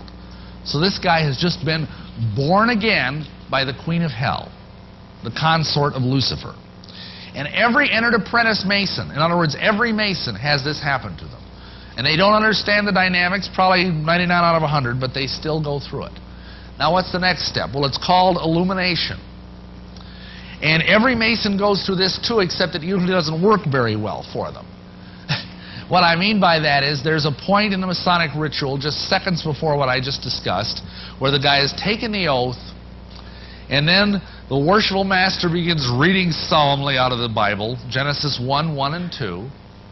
And when he says, "And God said, let there be light," all the Masons in the room clap their hands, and the blindfold off the guy's eyes is removed. And by the light of 3 burning tapers, he sees on the altar the Holy Bible with the square and compasses laying on it. And this is supposed to give him an altered state of consciousness. Usually all it gives him is a slight headache. Then later on he gets another conscious-raising experience, and this is 3rd degree. And in 3rd degree, he gets to play the part of the Christ of Masonry, which is a guy named Hiram Beef. He's blindfolded, dragged around the lodge, accosted at 3 separate times. The 3rd time, he's knocked on the head by a rubber setting maul, knocked head over heels into a trampoline, trundled about the lodge, buried under a bunch of rubble, and then raised from the dead by the strong grip of the lion's paw, and he learns the secret word of the Master Mason degree. And all of this is supposed to alter his consciousness. However, it doesn't usually do that much, unless they've also been doing the Illuminati exercises. And so what is involved there is that gradually you begin to open up your 3rd eye. Now that might be an unfamiliar term to some of you, but the 3rd eye in the occult is called the Ajna chakra. It's an energy center here, and if it's opened up, supposedly it gives you psychic powers. It gives you the ability to see auras. It gives you the ability to astrally project, to see the future, things like this. Of course, this is all demonic. So what happens is gradually, and this happened to me, I went through an experience where I was deluged in the blinding white light of Lucifer. It felt like my brain was being parboiled in pure light. I cried out in agony. It drove me to my knees. It hurt so badly. And I received the consciousness of Lucifer. I was illuminated. And this is what it means to become an Illuminatus. It's just a Latin word for illuminated one. And what this means is that gradually something happens to your mind. It's like a satanic virus is introduced into your mind, and just like a computer virus, it begins to overwrite the human software of your brain with evil, with something that's a lack of compassion, a lack of mercy. You begin to look at human beings as if they were cattle or bugs. You begin to have it's hard for me to even talk about because I'm so ashamed of it. This is supposed to bring a quantum leap forward in consciousness and create a higher form of humanity, which is called Homo Noeticus, the new man, who is as far above human beings as you are above cats and dogs. The next stage is conversation. What this means is you have communion with the mighty dead. And what that means, essentially, is that you talk with dead people that are supposedly very wise. Like, for example, I, again, as I mentioned, was a trance channeler. And I would have conversations one weekend with Jesus, the next weekend with Buddha, the next weekend with Zoroaster, the next weekend with Hitler, the next weekend with Aleister Crowley. I was very ecumenical. And gradually this is supposed to increase your level of knowledge, your level of wisdom, your level of occult power. And that was preparing you for the next stage. And this is what is called Congress. And no, that doesn't mean you become a congressman. What this means is you have to have sex with a fallen angel. And this is a very appalling and bizarre process. And it really nearly destroys every human being who has to go through it. It nearly killed me. And I went through a formal marriage with a fallen angelic being. And of course you understand there's a biblical principle at work here which Satan is using. And that is when you have sex with someone, you become one flesh with that person. And what happens at that point is you become so demon-possessed that it's like burbling up here around your eyeballs. I mean, you know, I had more demons per cubic centimeter than the entire city of Indianapolis, let me tell you. And the result of that is that you just become a pretty vile, evil person. And then the following stage, and I just thank God that Jesus got me out of this before I got to stage 5, is union. And this is where you become utterly one with Lucifer. You have so many demons inside of you that there ain't nobody home up here but the demons. And there are people like this walking around. I mean, you know, people like Adolf Hitler, people like Charles Manson. And I'm not saying that these people couldn't be saved, because they probably could, but I know it was very painful for some of the stuff I had to go through to get out of this. And I just praise God that He got me out of it before it was too late. Now, I want to explain something about this, because oftentimes when you start talking about the conspiracy, how many of you have heard this? There can't be a conspiracy like this because people can't keep secrets. The government can't even keep anything secret. Well, frankly, I think the government is keeping a lot more secret than anybody really realizes. Amen? But beyond that, there's a reason why this can be kept secret, and I'm going to explain it to you from the inside out. What happens here is you've got a whole nest of demons in your mind. And if you even start thinking about betraying the brotherhood, if you even start thinking about going to the media or going to talk to somebody that could be dangerous, these demons know just where the pain centers are in your brain. And they can instantly inflict upon your brain through just electrical nerve stimulation such agony that it makes the pain a woman goes through when she has a baby seem like a walk in the park. And without any kind of outside scarring or any kind of bruising or anything. You think you're dying. You wish you would die. And all it takes is a couple of seconds of that, and you rethink your plans to betray the brotherhood. Also, because of this, and especially at this level, I only slightly experience it at level 4, it's almost like you're part of a giant organism. It's like your brain is just a cell of a larger brain. And the whole thing moves in unison. And it's sublimely malignant how perfectly this thing usually works, unless God intervenes. Amen? And what happens is, if you decide that you're going to go through this and you can fight your way through the pain, these demons will just cause a cerebral hemorrhage in your brain and you'll just drop dead in less than 3 minutes. Now, the only way you can get around this is if you put your faith in Jesus Christ, and that's what happened to me. I mean, Jesus can stop this process, but otherwise it's almost impossible to do this. The other reason, now I talked to you about the stick. Now I'm going to talk to you about the carrot.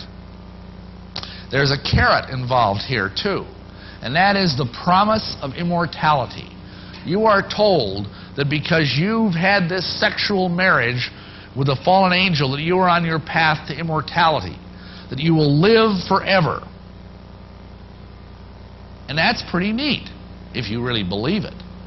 But as you will find out in a couple minutes, the price that you have to pay for this supposed immortality is so profound and so evil that very few of us would ever want to pay it. It's important to understand that the price involves a kind of spiritual and sexual pyramid scheme of immense power, and I'm going to explain that. Most all of us, well, I think all of us, in fact, have seen this because it's on the back of our dollar bill. Amen? This is the back of the Great Seal of the United States, and I doubt if it's news to many of you that this is also a highly constructed occult Masonic symbol. You've got here, Annuit Chaptit Novus Ordo Seclorum. This year begins the New World Order. So when you hear people talking about the New World Order, that's not a new thing. This term has been around for at least a couple, 3 centuries, if not before that. And then you'll notice here the Roman numerals, 1776. Now everybody thinks, oh, isn't that wonderful? That's when the Declaration of Independence was signed. Yeah, but that wasn't when America was founded. America didn't really officially start as the United States until the Articles of Confederation were signed. And as a result, let's look at something else that began on May 1st, 1776. That's a high satanic holiday called Beltane. And that is the beginning of the Illuminati. That is what was started, a new world order, in 1776. Now, notice here there's 13 ranks in this pyramid. And I'm going to talk to you about what that means now. I'm going to kind of crack this code. And it's important to understand that like any occultic symbol, this has multi-layers of meaning. And what I'm showing you today is not the only way to decode it, but it's the relevant way for our purposes this evening. This is how you break that down. If you'll notice, the lower levels here are the well-known U.S. Masonic degrees. They form the foundation of the pyramid. And then beyond that, you have, for example, the Order of the Trapezoid. That's the beginning order of Satanism. Then you have the Ancient and Primitive Rite of Memphis and Mizraim. That's the 97 degrees. Then you have the Ordo Templi Orientis. That's Crowley's brand of sexual masonry. Then you have the Palladium. The Palladium is where you have to marry a demon or a fallen angel. Then you have the Illuminati. I got 1 degree into that, and then the Lord pulled me out of it, praise God. Above them are the 9 unknown men. These are men, sorry, no women, ladies. These are men who are extremely super high-level occult masters who are selected, each one of them, to reign over a continent. And I used to know who the guy was that was over North America, but he's now deceased. And these men, in return, report to a group that's called the 7. And these 7 are very, very powerful fallen angels. They're what the Bible calls principalities. And they, in turn, report to the great architect of the universe, Lucifer himself.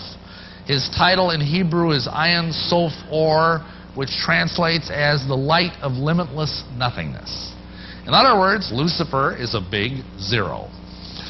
And this is the hierarchy in basic form. I mean, you can break this down in other ways, but what I want you to understand is it's a giant spiritual, financial, and sexual pyramid scheme. What do I mean by that? Well, all this stuff costs money. And I think you all understand how a pyramid scheme works. You get a lot of people on the bottom to give a little bit of money, and the people on the top get rich. And then they run off with the money into the Cayman Islands or something. That's why this is illegal. But what happens here is you've got all these people, like, for example, when I went through the Blue Lodge, it cost me about $150 worth to get degrees. Now, that was in the 70s. It's probably twice that today. And then I had to pay $150 for the Scottish Rite. I think I had to pay $130 for the York Rite. I had to pay another $150 for the Shrine, plus annual dues for all of these things.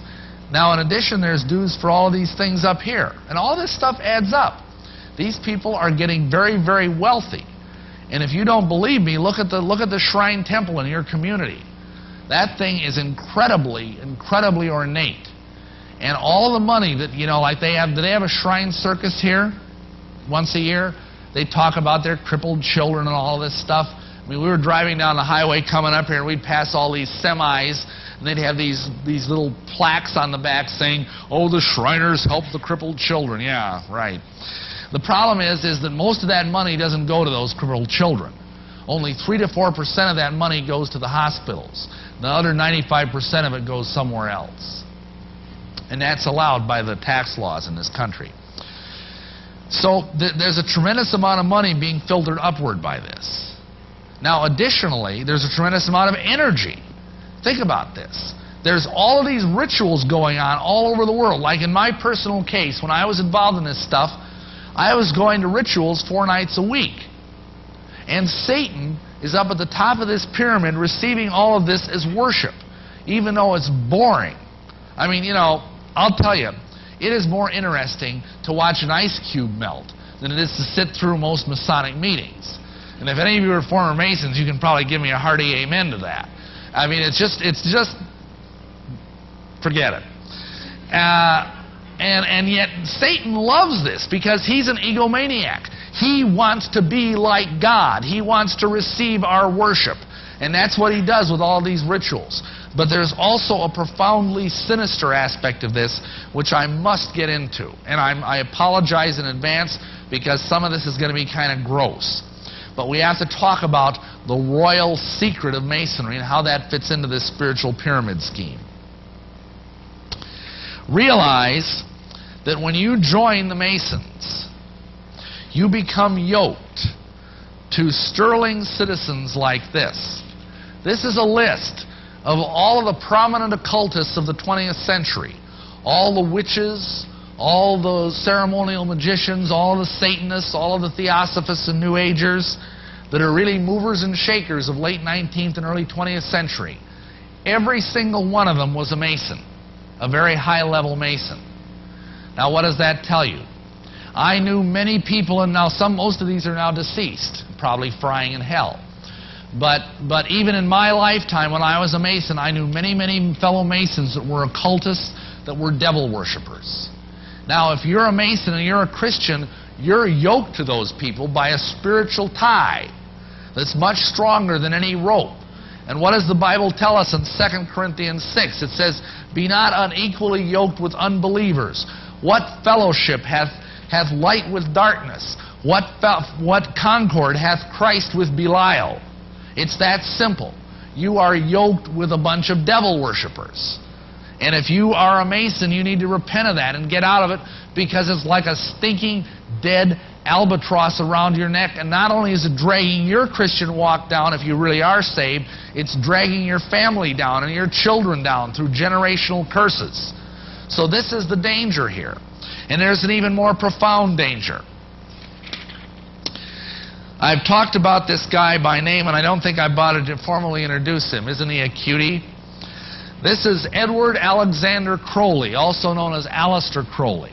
He styled himself the wickedest man in the world. He believed himself to be the great beast. And he changed his name to Aleister Crowley so it would add up in both English, Hebrew, and Greek Kabbalah as 666. In 1904, Crowley had a communication with an extraterrestrial being named Ewas. And this being, through his wife, kind of a channeling type operation, brought forth a book that was called the Book of the Law in 1904. And this book declared that the slain and risen God, i.e. Jesus, had stepped off the throne, and that a new God, the crowned and conquering child, was taking his place. And as a result of this, Crowley proclaimed the end of Christianity and the start of Crowleyanity. Obviously, the guy had no self-esteem problems. In fact, he was a brilliant genius. He could play 8 chess games blindfolded. He was an accomplished poet, mountaineer, painter, writer. He had so many Masonic degrees that you could fill up 5 pages of a book with them. This guy was probably the most highly honored Mason in the world. And he was also the most dangerous man of the 20th century. And he began doing rituals to bring forth this crowned and conquering child. And he began to start what he called the cult of the fascinating child. And in doing this, he uncovered, without knowing it, the royal secret of Masonry. And what happened was, a gentleman came knocking at his door after he published a book. And in this book, it was a book of poetry, and in the book he had made an allusion to something. And this guy, his name was Theodore Royce. He was a German occultist and the head of the OTO, the Ordo Templi Orientis, which stands for the Order of Eastern Templars. There's the Knights Templar again. And this Theodore Royce told Crowley that he had given away the greatest secret in occult history. And Crowley said, "What do you mean? I don't even understand it." So the guy promptly initiated him on the spot to the 9th degree of the OTO and then explained the secret to him. And you're about to learn what this secret is. The secret is that as a Mason, you are promised immortality. If you go to a Masonic funeral, you will hear them discuss the immortality issue. You will hear them promise that they will go to the celestial lodge above and live there forever. How do they get this immortality? They don't believe in Jesus. The name of Jesus is not allowed to be mentioned in the Blue Lodge of Freemasonry. And while there are probably many Masons in this nation that are either nominal or even professing Christians, that doesn't enter into this discussion because it's not mentioned in the funeral. Where do they get their promise of immortality?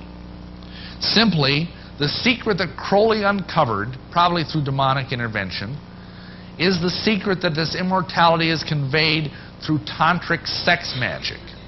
And the kind of sex magic that we're talking about here, unfortunately, is the sexual violation of a little child. Crowley taught that the way you could live forever was by vampirizing little children sexually. And he personally bragged of having slaughtered 150 male children in 1 year. This is why he was called the wickedest man in the world. And this, I apologize that this is so horrible, but Masons are doing this. Not all Masons, please understand me. Probably 1 in 100 knows about this. But this is a significant enough problem that I feel compelled to share it with you. In our ministry, with one accord, we have had to pray for literally hundreds of people who are the relatives of Masons. Either children, grandchildren, nephews, nieces, whatever, and they have been sexually violated by their Masonic relatives, often in Masonic temples. This is why the Masons believe that they will live forever. They think every time they defile a little child, they steal some of that child's youth. And if you notice, children who are sexually abused do age more rapidly because their innocence has been stolen. What happens then is they believe that they are accessing alternate universes, alternate realities where they can become as gods.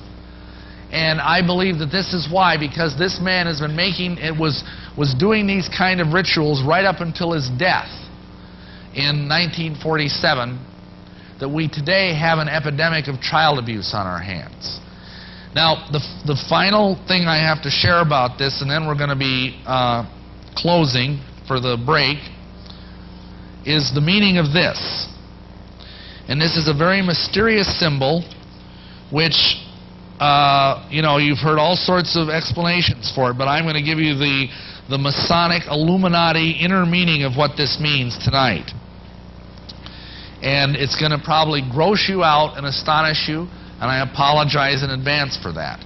But this is what it means. Crowley reveals the secret behind the all-seeing eye symbol in one of his books, the Book of Thoth, which is a very advanced manual on tarot card readings. And this is the eye of Lucifer. But believe it or not, it corresponds to a human organ that, for lack of a more delicate term, we'll call the rectum. Which is kind of ironic when you think about it, that this represents Lucifer. And what this refers to is that the occult archaeometric doctrine of Masonry is that by accessing alternate universes through sodomy, especially of young boys, you can access alternate dimensions of reality through what are called the tunnels of Typhon. Now, you remember I showed you earlier a map of the Tree of Life.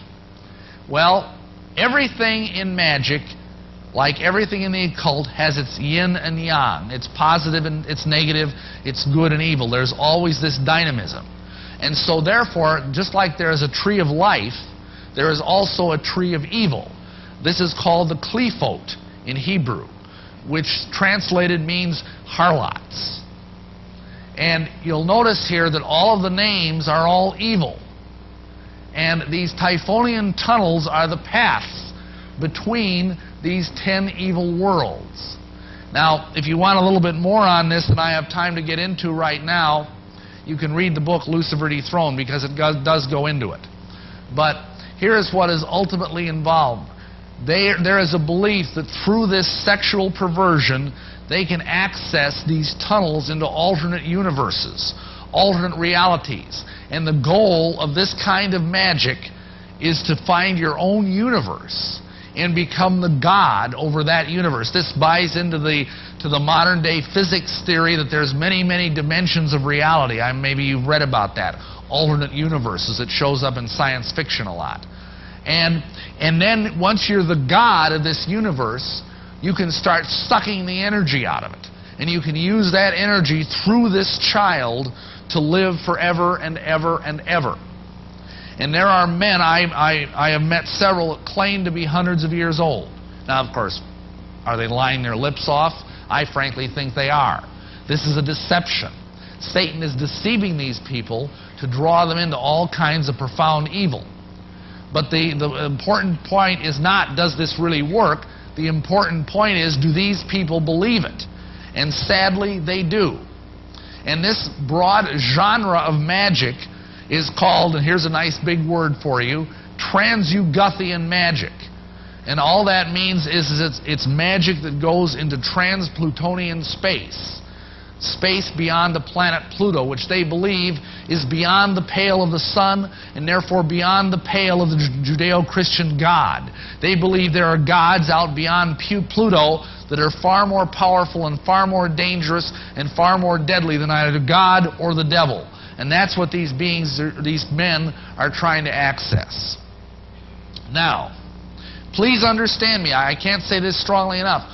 Only probably 1 or 2 out of 100 Masons is doing this. But that's more than we need. Amen? I mean, this is such a problem that we are actually, I now know of 5 national support groups that are helping people that are survivors of Masonic ritual abuse. This is that serious a problem. And let me tell you something else. The other 95, 96, 97 Masons have an even bigger problem. Because the spiritual headship over their organization trickles back down to this monster. And because of that, even if they're good men, even if they don't know about this, you know what happens? They begin to struggle, even if they're Christians, with profound temptations to move in this area of pedophilia and homosexuality. And this is dangerous stuff. I mean, this is spreading throughout the world like a plague. We have organizations like NAMBLA, the National Association of Man-Boy Love, which their slogan is sex before 8 or it's too late. And they're trying to lower the age of consent to 8 years old. And all of this can be laid at the door of this occult monstrosity. Now here's the issue. Just like, you know, we have a saying in the state where I come from. You lie down with dogs, you get up with fleas. Amen? If you're a Mason and you're in an organization with this kind of spiritual headship, this is all around you and you don't even know it. It's like a fish swimming in polluted water that's full of spiritual sewage. And you can't help but take this into yourself. And even if you're a Christian, this is going to have an impact on you. Even if you are, I mean, even in my case, and I wasn't a Christian at this time by any extent of the imagination, but it's important to understand that in all of this, that I myself, as a normal, red-blooded heterosexual, was finding myself continually drawn into sexual thoughts and sexual fantasies about little boys. I thank God I never acted on any of that. But it was being forced on me because I was under the umbrella of the Masonic leadership. And it is really a very tragic thing. But it is very real, this kind of headship. So the bottom line here is that you cannot be a part of this and be a follower of Jesus Christ. I heard another brother say it this way: you cannot at the same time be an intelligent Mason and an intelligent Christian. It's that simple. Now, people ask me, what's the big deal about all of this? And I'm going to end this with something a little bit more uplifting, because I know that probably just made the living daylights out of everybody. This is a very important symbol in Masonry and in Satanism. It's called a trapezoid. Doesn't it bother you a little? Doesn't it look unfinished somehow? That's the idea. In architecture, this is called a frustrum, because it frustrates people. And this is believed by Masons who understand this stuff to be the ideal shape for manifesting demons. That's why Masonic altars are all built in a trapezoidal shape. That's why haunted houses often have roofs that are called mansard roofs. It seems to attract more demon spirits. Now here's the deal. You put this on top of this, and you've got the thing that's back on the dollar bill. But notice something. Let's go back to the original symbol. Why is this incomplete? What does that mean? Nothing in this thing is there by accident. Nothing in this symbol is there by accident. This is incomplete because the capstone is missing. What did Jesus Christ say in Matthew 21? He says, "Did you never read in the Scriptures, the stone which the builders rejected, the same has become the head of the corner?" Now I ask you, what is the head? What stone can be a headstone and a cornerstone at the same time? The top of a pyramid. And Jesus Christ is the capstone of this pyramid, because it is an expression ultimately of the Trinity. That's why this is in the way. Satan thinks by putting his little idol here, he can keep Jesus Christ from descending to the earth and assuming his rightful place as the top of the pyramid. And there's a lot of interesting stuff here. In the next couple of verses, he says, in verse 44 of Matthew 21, he says, "Whosoever shall fall upon this stone shall be broken, but on whomsoever it shall fall, it will grind him to a powder." Now what does that mean? Well, think about it. If you have a stone that's shaped like a pyramid, if you fall on it, you're going to break like that. If it falls on you, it's going to crush you to a powder. And I submit to you that what that is an image, a biblical typology of the first and second coming. Because the first time Jesus came that we might fall on him and be saved and be broken, like we talked about earlier. The second time he's coming, if you aren't a member of his body, bam! You're going to be ground into the dust. No more Mr. Nice Guy, in other words. And that's what this symbol is, and that's why Satan is so desperate to keep this as his symbol, is because he does not want this pyramid completed. But we know that no matter what Satan does, it is going to be completed, because nothing can stay the hand of God. And that second advent, I believe, is very, very, very close. And on that note, I'm going to bring it to a close for this portion. Thank you very much.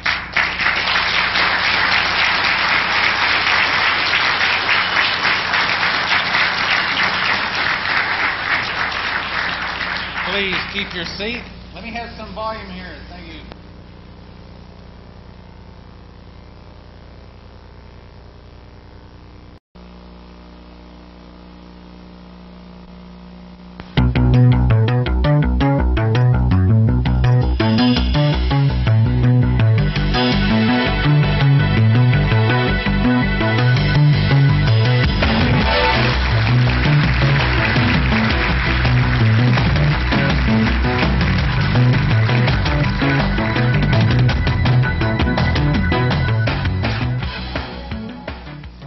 Before we get started on the next section, I just have a brief statement of my own about our ministry.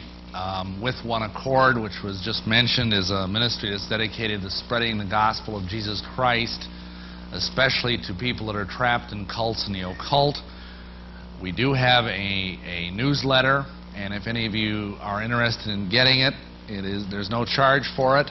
I'm going to just place this mailing list here. We'd appreciate it if you just pass it around and put your name and address on it legibly, and we'll try and get a newsletter out to you within a week or two. Thank you very much.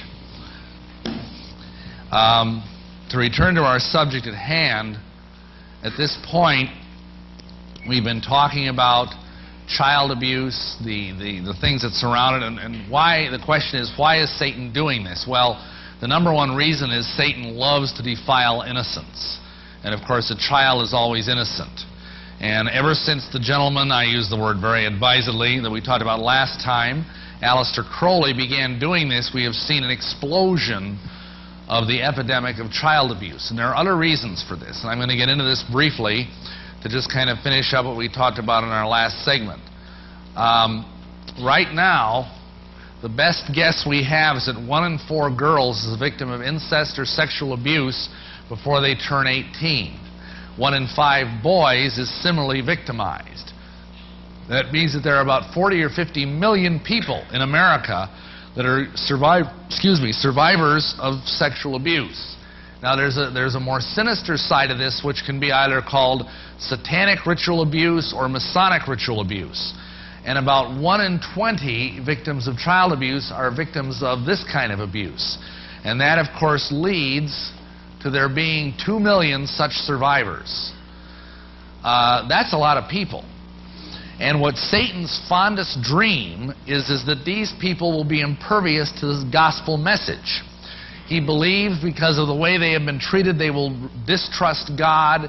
They will believe that God hates them or that God doesn't care about them because He allowed these horrible things to be done to them. And it is only, I think, a testimony to the power of the saving message of Jesus Christ that many of these people have been saved. Many of them are living victorious lives in Jesus.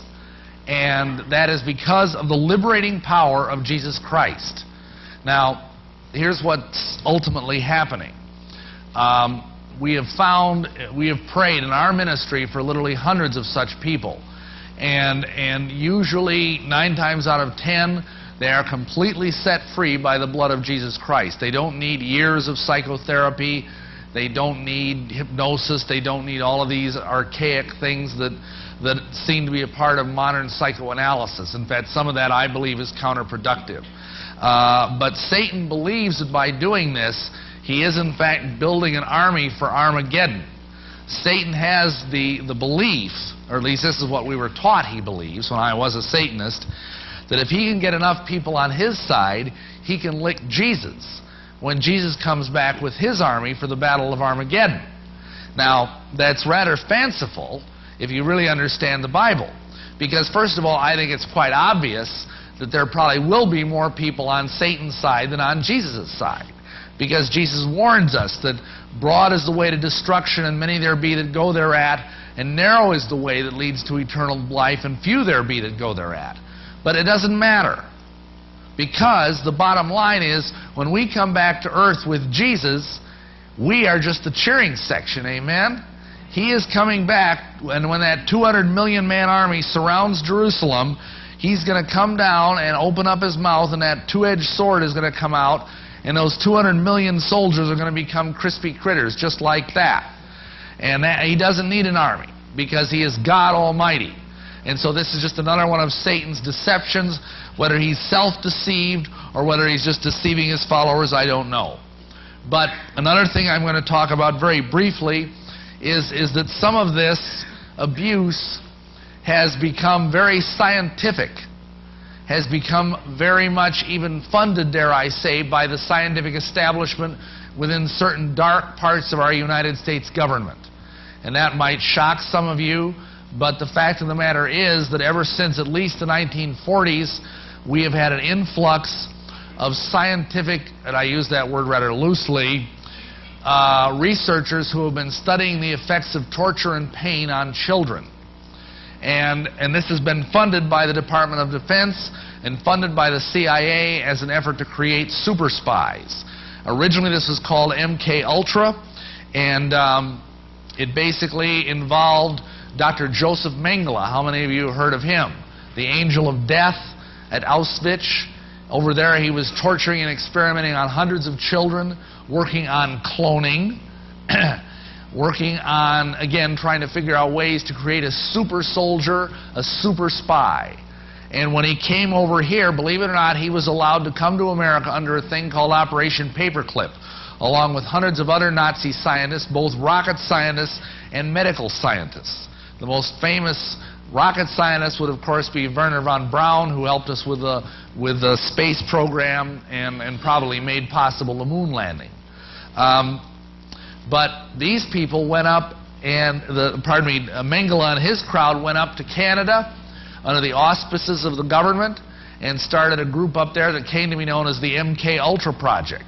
And there they took children out of Canadian orphanages, gave them a brand new drug at that time, which was called lysergic acid diethylamide 25, LSD. They tortured them horribly and tried to turn them into super soldiers. The Canadian government finally found out about this and threatened to expose the whole thing and made them stop. They settled out of court, so to speak, for a huge sum of money, but it didn't stop. Even with the death of Mengele, it didn't stop. And even today, we have reason to believe that MK Ultra lives on in an even more heinous form as the Monarch Project. And the difference between the Monarch Project and the MK Ultra Project is that it fuses child abuse with Satanism.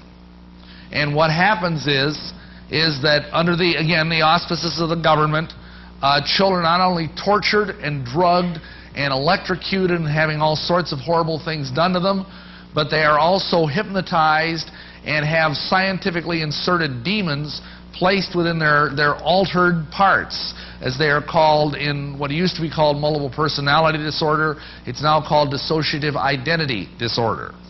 And by doing that, they create various kinds of slaves: super spies, super sex slaves, super soldiers.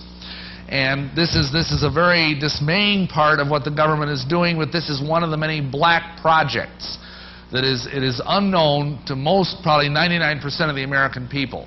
And yet one of the people involved in this is a gentleman, I use that word very advisedly, who's now, I believe, a general in the United States Army with the highest possible military clearance. He's got a PhD in political science, and his name is Michael Aquino. And he's the head of the Temple of Set, which is the second largest satanic organization in America. Now, Michael Aquino is a very interesting fellow. He's been charged 3 times with sexual abuse of children while he was at the Presidio out in San Francisco, but they could never make the charges stick. And I think part of the reason for that is because of some government involvement. But this is just to illustrate the strong connection, which I'm going to touch on later, between Nazi Germany and the occult. Both Anton LaVey and Michael Aquino are very fond of Nazism. Because Hitler developed a huge magical system to help fuel his Third Reich. And if you want proof of this, you can buy Anton LaVey's his third book, the Masonic Rituals. Yeah, really. Actually, there are some Masonic rituals in there. No, it's called the Satanic Rituals. And in this book, there are 2 Nazi black magic rituals from the 1930s. And Aquino was very familiar with all this. And so when he was over in Europe, I believe this was in the early 80s, I have the exact date in one of my books, I don't have it in my memory, he went to Wewelsburg Castle. Now, if you ever heard of Wewelsburg Castle, it was the temple of the SS. It was like the spiritual heart of Nazism. And it was bombed by the Nazis toward the end of the war. And so it's just in ruins today. But this Aquino, this shows you the kind of mentality this guy has. He went there because he liked the vibes. And he wanted to do an occult working there. And while he did this occult working, he claims he had a hierophany, an appearance of a god. And this God was this same extraterrestrial being named Iwas that appeared to Aleister Crowley in 1904. And according to Aquino, and he actually writes about this in his newsletter, it was like the mantle of Aleister Crowley, his authority was placed on Michael Aquino. And that he is like the John the Baptist, if you will, for the coming Antichrist. And that is what he believes he is. And this is the man that's in charge of the program of tormenting all of these children. And today there seem to be, if our ministry is any indication, there seem to be literally hundreds of people who are now in their 20s or 30s or even 40s who have been victimized by this monarch program. And again, the message I want to bring is one of hope, because Jesus Christ can even set these people free. And we have dealt with people who have many, many alter personalities, who are, you know, one lady I can think of had 55 personalities, and they all came together in 3 days by the power of Jesus Christ. Praise God. Because that kind of a woman would go through years of expensive psychotherapy. In fact, we know of one lady who spent $10,000 over a period of like a year on Christian psychotherapy, which to me is an oxymoron, and it actually ended up the worse for it. She was more messed up before than after. And it was a simple process to have her invite the Holy Spirit to come into her and straighten this mess out. Because it's so complicated, only Satan, and of course a greater intellect than he, the Holy Spirit of God, could straighten this mess out. No therapist could. No psychological system could. These people are a rat's nest of demonic deception. And only the power of the Holy Spirit can do it. And that's why we just try and stand out of his way and let him work. Amen? You know, we don't have any real methodology. We just try and be open to the anointing and open to the power of the Holy Spirit. And many, many, many of these people have been set free. And I have a theory about those that aren't, and they're very few. But some of them actually like their condition. It gives them something in their lives to make them feel special. And we had a couple of people say, oh, I don't want to lose my altars. They're like family to me. And understand, these are entirely separate personalities, some of them with demonic roots. And yet they just did not want to let go of that. One lady said, oh, well, I was going to take my altars on a picnic next week. You know, hey, God is a gentleman. He's not going to force anybody. You know, and so all we can do is pray for those people that they'll come to a place where they're ready to surrender this stuff. Because that's often the way it is with people. They want to hold on to their pain because they don't trust God with that fragile thing of their pain. And that's really sad. But, you know, by the grace of God, we've still seen a lot of success with this. And just realize that this kind of stuff is going on, and pray for our leaders. Pray for our government, even though I'm sure many of you don't really find them very respectful or, you know, worth praying for. That's all the more reason to pray for them, because it's biblical. Amen. Okay, so that's the monarch program. Now we're going to get into the second last part of this conspiracy, which is in a way the more modern, but in another way is actually very ancient. I spoke to you earlier about my involvement with UFOs as a teenager and my involvement as an adult. Many of the milestones in my occult career were accompanied by UFO sightings. I've probably seen at least a dozen or more UFOs in my life, some of them very close. And now, all of a sudden, just in the last couple of years, we're seeing a new wave of media attention for the UFOs. We had one in the 50s where, you know, there were all these flying saucer movies. You know, flying saucers attacked the Earth, the day the Earth stood still, Earth versus the flying saucers, and on and on and on. And now we're seeing another one. And, you know, we have TV shows like The X-Files and Dark Skies. We have, you know, movies like Independence Day or Species. What is Satan trying? Because we know Satan owns the entertainment industry, amen? He's the prince of the power of the air. And so we have to ask, what is he doing? What is the point of all this? And I believe that there's a very big point. I believe this is going to be a part of the great deception that is coming down on us as part of the end times. But I want to give you some background. UFOs are not new. What many of you might not know is that they've been around centuries. They're even in the Bible. There's good and bad UFOs in the Bible. How many of you knew that? In fact, God has one heck of a UFO in Ezekiel 1. It's a living machine. Think of that. I mean, I know some of you think your cars are alive, you know, but this is a real living machine. It's a wheel within a wheel with eyes, and it says in the Word of God that that wheel has a spirit in it. That means, by biblical definition, it's alive. So that's one of God's UFOs. And there are others as well, and if you're really interested, I suggest you check out the book, Space Invaders. Columbus, on October 11th, 1492, sighted a UFO leaving today what we call the Bermuda Triangle. John Wesley, the great evangelist, reported a UFO. He didn't call it that, of course, because that's a modern term. But he saw a baffling, unexplained light in the sky. Now, let me just talk about that for a moment. We tend to view everything through the grid of our mindset. And because we live in a day of technology, a day of space travel and Star Trek and jet airlines flying across the Atlantic, when we see lights in the sky, we think that they're aircraft or spacecraft. But 100 years ago, people thought such things were angels. Let me give you an example. 160 years ago or so, there was a farm boy named Joseph Smith, the founder of the Mormon Church. He supposedly, and we don't know if this story is even true, because Joseph Smith tended to lie his lips off a lot, but supposedly he went out in the woods to pray, to find out what church to go to when he was a young adolescent.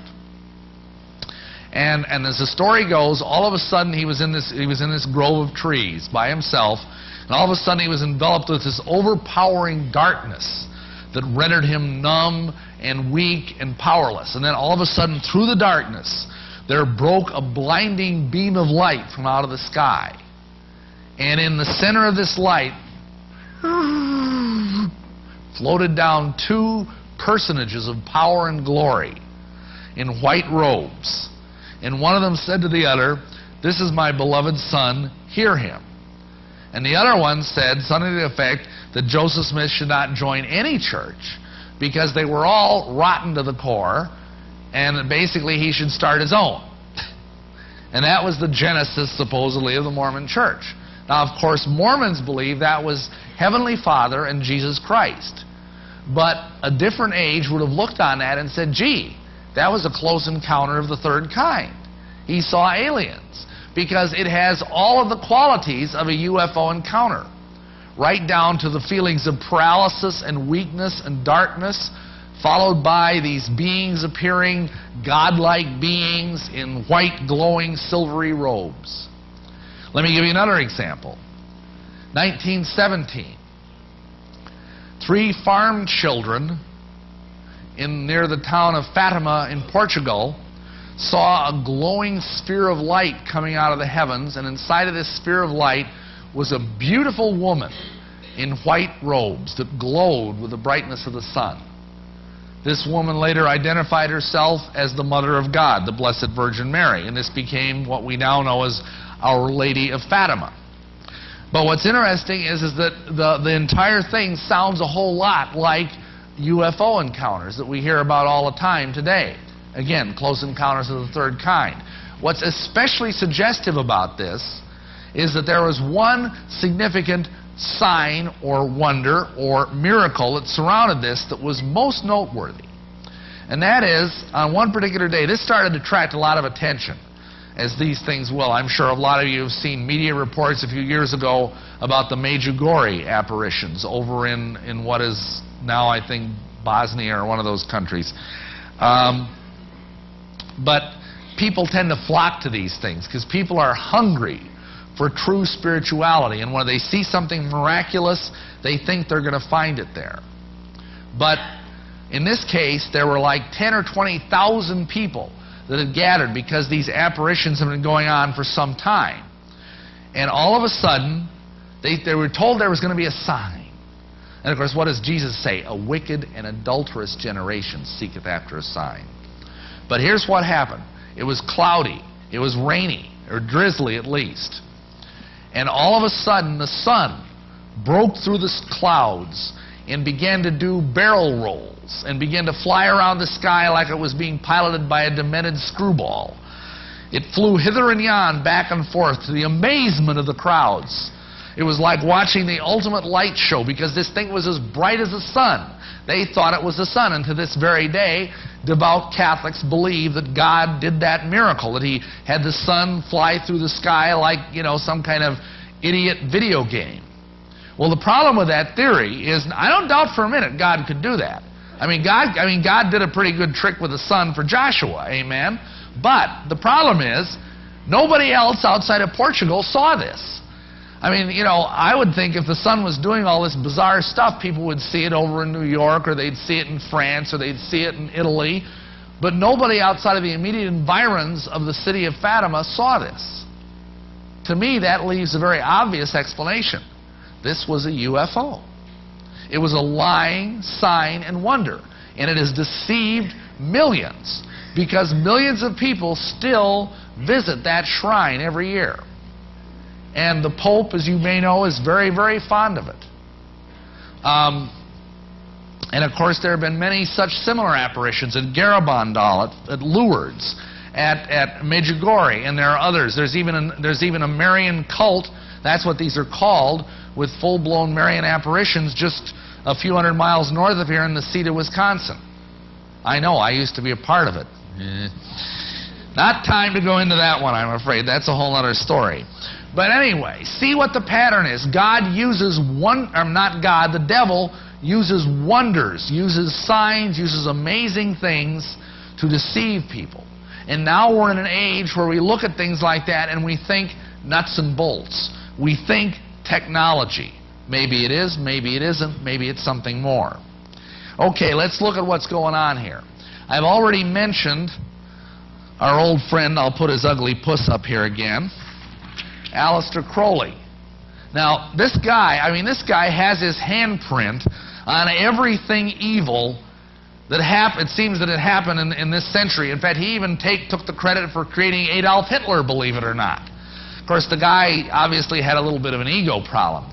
In fact, he once made the statement that the highest spiritual experience any woman, he didn't think much of women, could ever experience was having sex with Aleister Crowley. So, the guy obviously, you know, had a lot of self-esteem. I mean, our psychologists today would really love him. Anyway, he began having communications with extraterrestrial beings. That was his word, with this EWAS back in 1904. What's interesting is that just 3 years after that, in 1907, was one of the most spectacular close encounters that we ever have known about with a UFO, and that was in Tunguska, Siberia. Something, we don't know what it was because nobody actually saw this. As you probably know, Siberia is not very well populated.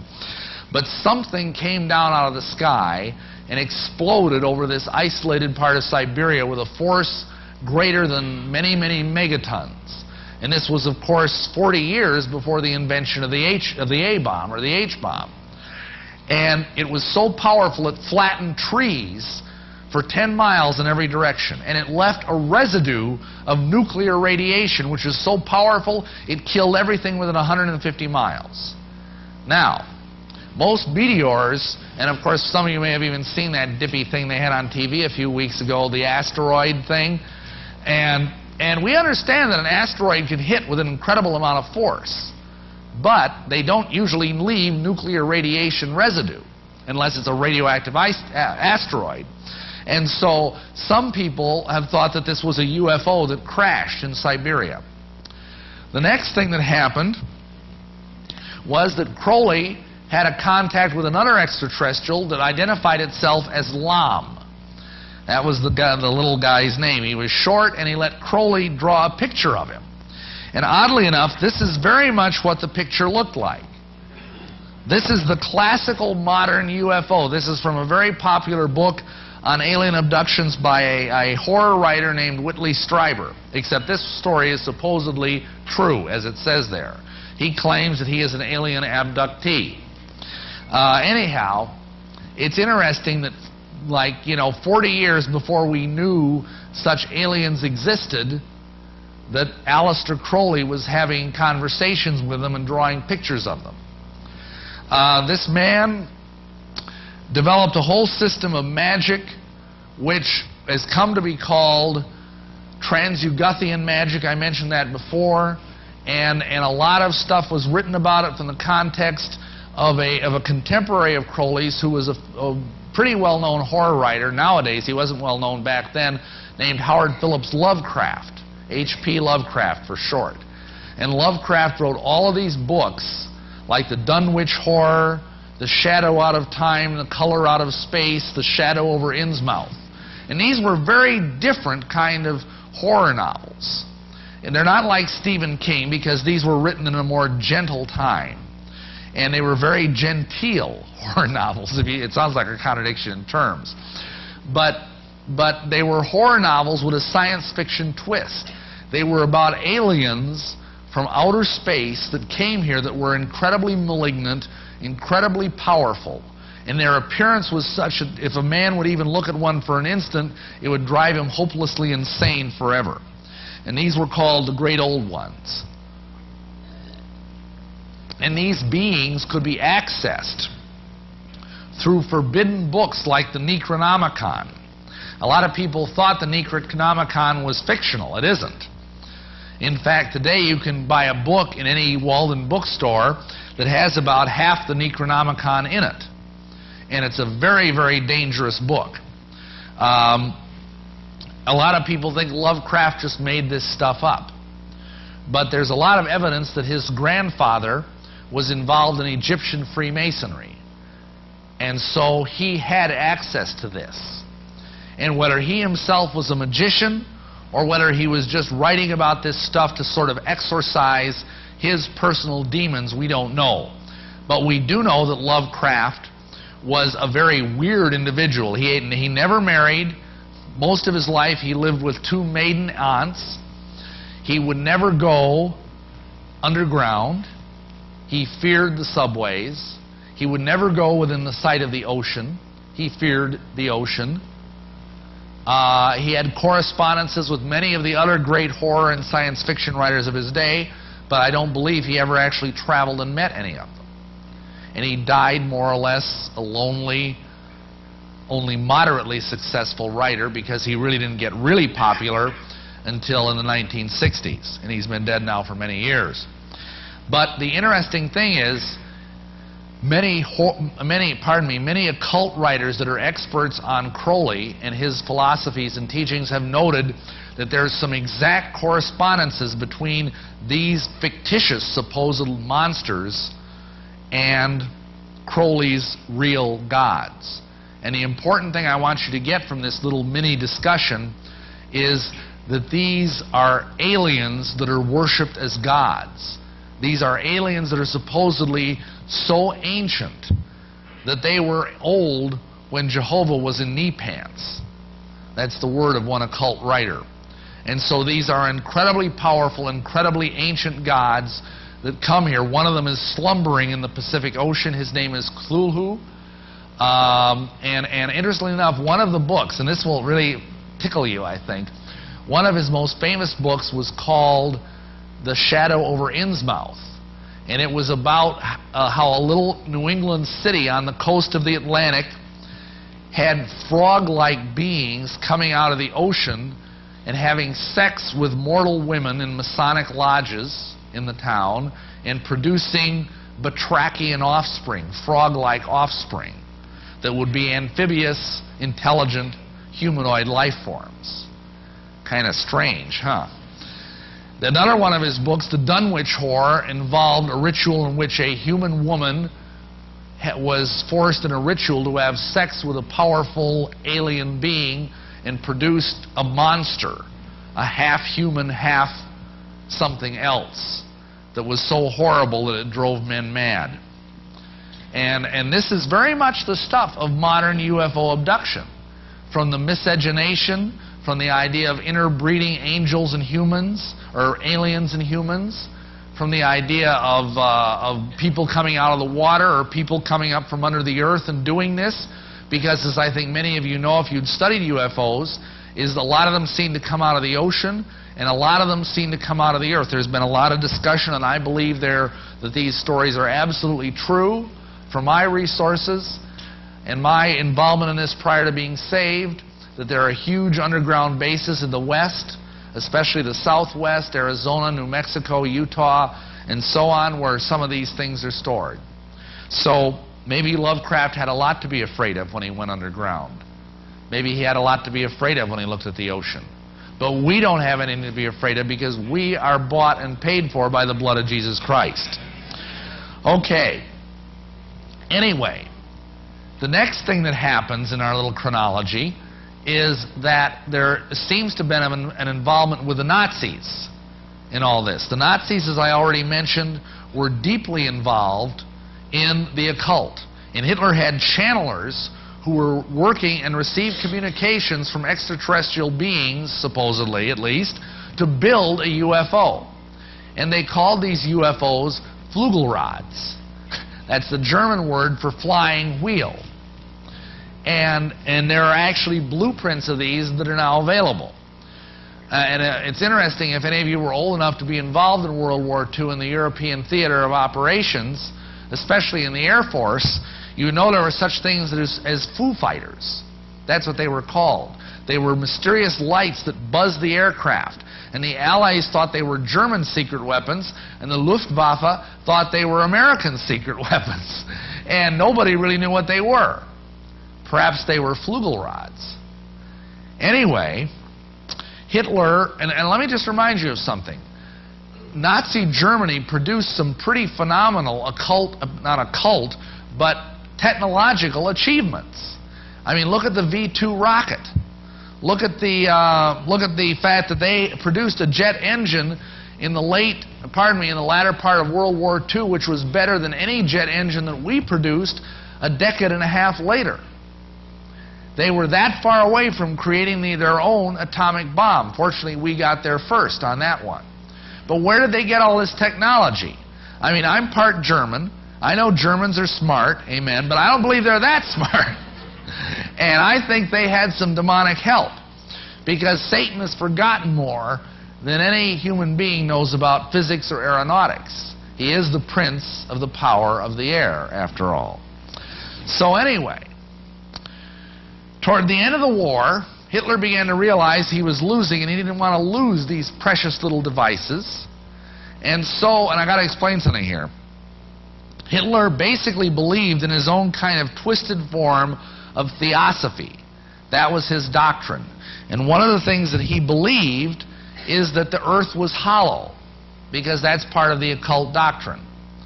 He believed that if you went in through a special hole, either in the North Pole or the South Pole, that there would be a whole other world inside of the earth with the sun in the center and people walking around upside down on the inside of it. They would be like this in comparison to us, okay? If you believe this, I have a bridge in Brooklyn to sell you. Anyway, but he really believed this, and he made policy in accord with this. I mean, nobody said Hitler was sane, amen? Anyway, so he thought what he would do is sail some of these Flugelrods down to the South Pole and hide them underneath the earth in this lost civilization until a later time when they could come forth and help build the Fourth Reich. So he sent a Nazi flotilla down there, and Admiral Byrd intercepted him on orders from the United States government. Now, this is a battle which never made it into the history books, needless to say. You don't read about this in school. But we found out about it because one of Admiral Byrd's relatives came upon some of his father's diaries and notes. And there was a pitched battle off the coast of Antarctica. And we don't know whether Hitler got some of these things hidden or whether we captured them. That much is not known. But what is known is that at the end of World War II, all of a sudden we began to appear to have access to alien technology. In 1947, the year, interestingly enough, of Crowley's death, a spacecraft supposedly crashed near Roswell, New Mexico, near the Roswell Army Airfield, which was the site of the 509th Strategic Bomb Wing. That was at that time the only bomb wing in the world that had atomic bombs. And this, whatever it was, crashed out in the desert on a deserted ranch near this Army base. And at first the Army claimed that it had retrieved the wreckage and that it was a flying disc. That was what they said. But the next day they changed their story and said, oops, it was a weather balloon. And the guy that actually helped found it was Colonel Jesse Marcel, and he maintained to his death that he had seen parts of this that were totally inhuman, that represented a technology unlike anything he had ever seen on Earth, and they certainly were not a weather balloon. Supposedly, at this time, they retrieved bodies from this wreckage. Some of them were dead, and at least one of them was alive. And this is a drawing of a sketched enhancement of a long-range telephoto photograph of an alien being escorted by two military policemen. And you'll notice that he's short and that he's got some kind of a breathing apparatus on. And this little guy was named EB, which stood for Extra Biological Entity. And supposedly he lived for several years and finally died, and they couldn't figure out what to do with him because his physiology was so different. The next thing that happened is they began to realize, the government meaning, that this was a significant situation because they had had some encounters with these things in the air, and they had found that they could outfly us, they could outshoot us, they could outrun us. In fact, one person, Captain Thomas Mantell, was killed flying an F-51 Mustang when he tried to follow one of these UFOs up to 25,000 feet. And the thing was going faster than any aircraft known to man, and it was huge, according to his words. The last words he said were, "The thing looks metallic and is tremendous in size." His plane crashed for unknown reasons, and the wreckage covered nearly a square mile. The Air Force explanation: he sighted a skyhook balloon, weather balloon. What happened then is that the government set up a special commission that was called Majesty 12, or MJ-12 for short, and a special high-level clearance was created for this called MAGIC, M-A-J-I-C. And any UFO reports were to be funneled through this and given a cover-up story. And it was decided that the American people weren't ready for this, that there would be worldwide panic, that it would destroy the foundations of our culture and our religions, and so we're going to lie to the American people and indeed to the people of the world. One person, however, disagreed with this idea on the panel. He was Admiral Forrestal. Some of you may have heard of him. Great naval hero. And what happened was he said he thought the American people were ready for this, and he was going to go public with it. Because of that, he was immediately confined to Bethesda Naval Hospital, and after his family started to try and get him released, he was suicided, or as we now say, Arkansized, by flying out the window of his hospital room with a sheet around his neck, and he fell 3 stories and broke his neck. So this is dangerous stuff. This is deadly stuff. And at this point, they began to work on this project of misinformation. What seems to have happened next is that in the mid-50s, a treaty was allegedly entered into between the United States government, President Eisenhower, and the UFO people. They signed a treaty, and this was the terms of the treaty, that the United States would be gradually given UFO technology. In exchange for this, the UFO people would be given the right to prey upon the American people, abduct us, experiment on us, and then put us back, as long as they didn't kill anybody. What a deal, huh? So after that, many, many sightings continued to happen, and the craft were coming in all kinds of shapes and sizes. I mean, this is a kind of a collage of what these UFOs were looking like. And some of them were quite extraordinary sightings. At one point, there were hundreds of them flying over the Capitol. They were simultaneously sighted by aircraft, land observers, and radar. Now, that's pretty hard to do unless you're looking at something that's real. Also, at one point, astronomers at Mount Palomar, which is one of the most celebrated telescopes, I think it's the world's largest reflecting telescope out in California, saw more than 1,000 UFOs fly over the moon, and they picked them up on the telescope. There have literally been sightings by literally hundreds of trained observers, pilots, military pilots, astronomers, you name it, people that ought to know what's going on up in the sky. Now, remember about this treaty. As a result of this treaty, we began to have a new kind of close encounter. For your information, there's now 4 kinds that have been classified.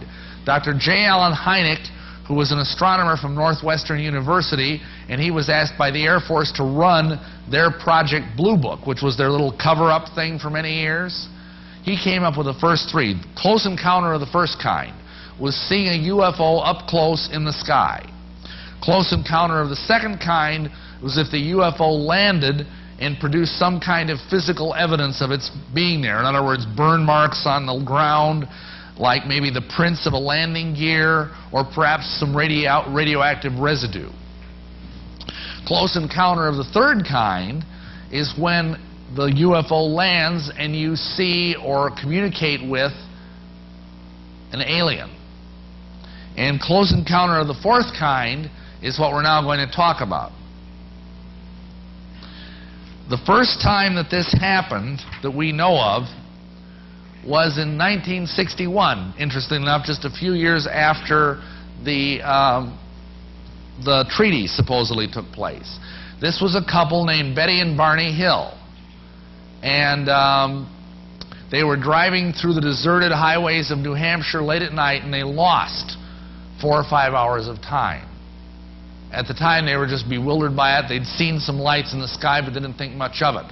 But afterwards, they began to have a lot of emotional problems, nightmares. They went to a therapist. They were hypnotized, which we don't recommend, by the way.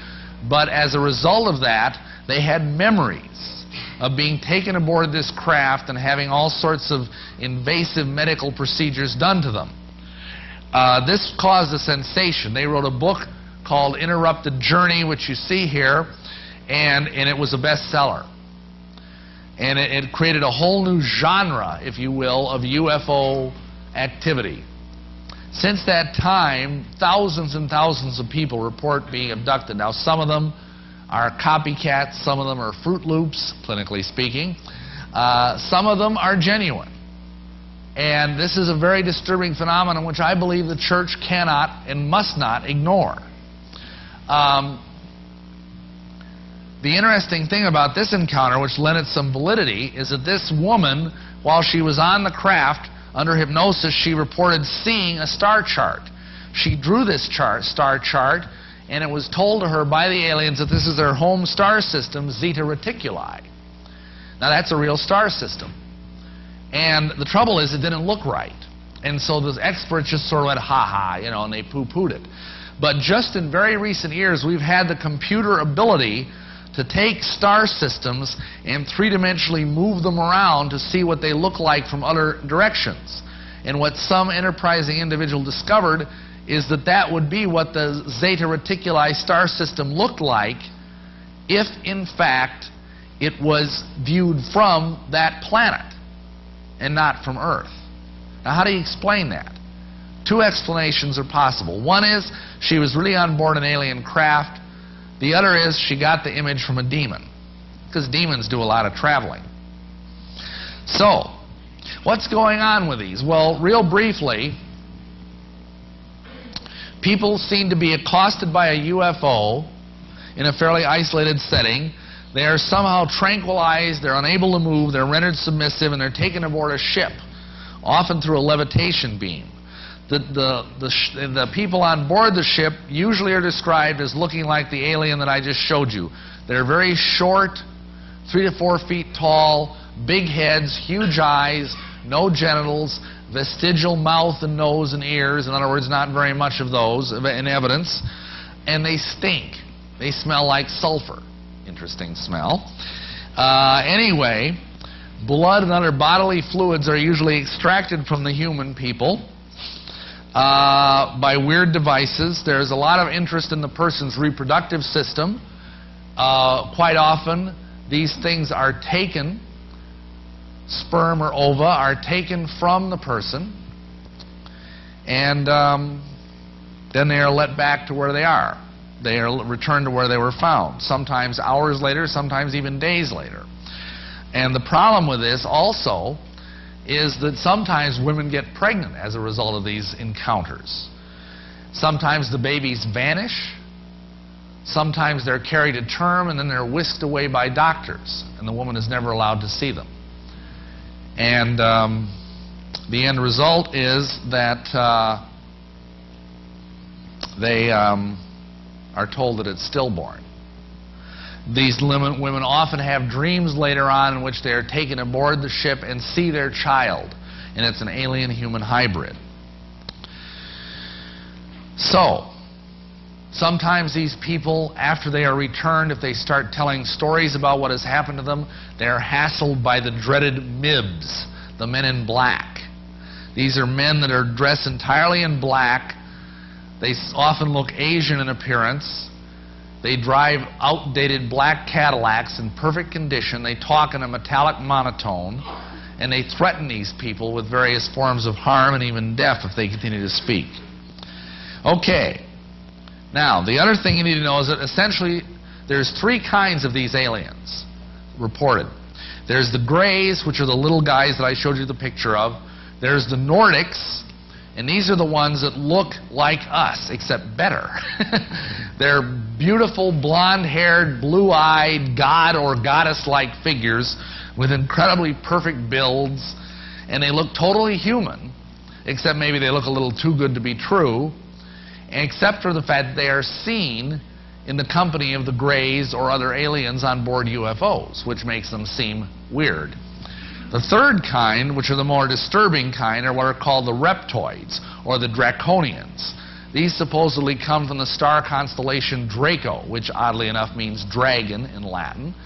And they look like reptiles. They look like humanoid reptiles. They're 6 to 7 feet tall with alligator-like heads. And they apparently are said to have the ability to shape shift, that's hard to say, and appear to be human for brief periods of time, except that their eyes still look reptilian. And these have been sighted frequently in shopping malls below Salt Lake City, for some strange reason, by the cleaning people. You see a lot of strange things below Salt Lake City. Let me tell you, I've been there. I mean below, not just on the surface. Because I don't know if many of you know this, but there's 8 stories worth of building and tunnels beneath the Salt Lake Temple in Temple Square. And there's a lot of unseen stuff going on down there. And I want to be a bit surprised that they had a few lizards running around the size of, you know, a human being. Anyway, what does all this have to do with the end time scenario? Well, let's look at what the Bible has to say about all this. We do understand that there are, in fact, UFOs in the Bible. I've already mentioned that. The Bible does not really talk about if or whether or not there are alien beings, people from other planets. I personally don't think these are from other planets. I think they're not extraterrestrials. I think they're infraterrestrials. What I mean by that is that they don't come from up there, they come from down here. Way down here. Okay. There's 7 different types of beings found in the Bible. There's God, higher spirit beings, angels, humans, the mysterious giants called Nephilim in the Hebrew, demons, and animals. Now, what's interesting about all of this is that if you go back to the Bible, Jesus gives us a very clear warning about what's going on here. In Matthew 24, he says this. He says, as it was in the days of Noah, so will it be in the days of the coming of the Son of Man. Now, what was the most prominent sin mentioned in the Bible in the days of Noah? besides the fact that nobody believed Noah, which was obviously unbelief. The sin was in Genesis 6, and it was that the sons of God came down from heaven and had sexual relations with human women to produce offspring that were either mighty men, demigods, or monsters. Now, if that was going on in the days of Noah, according to Jesus, it's going to be going on today.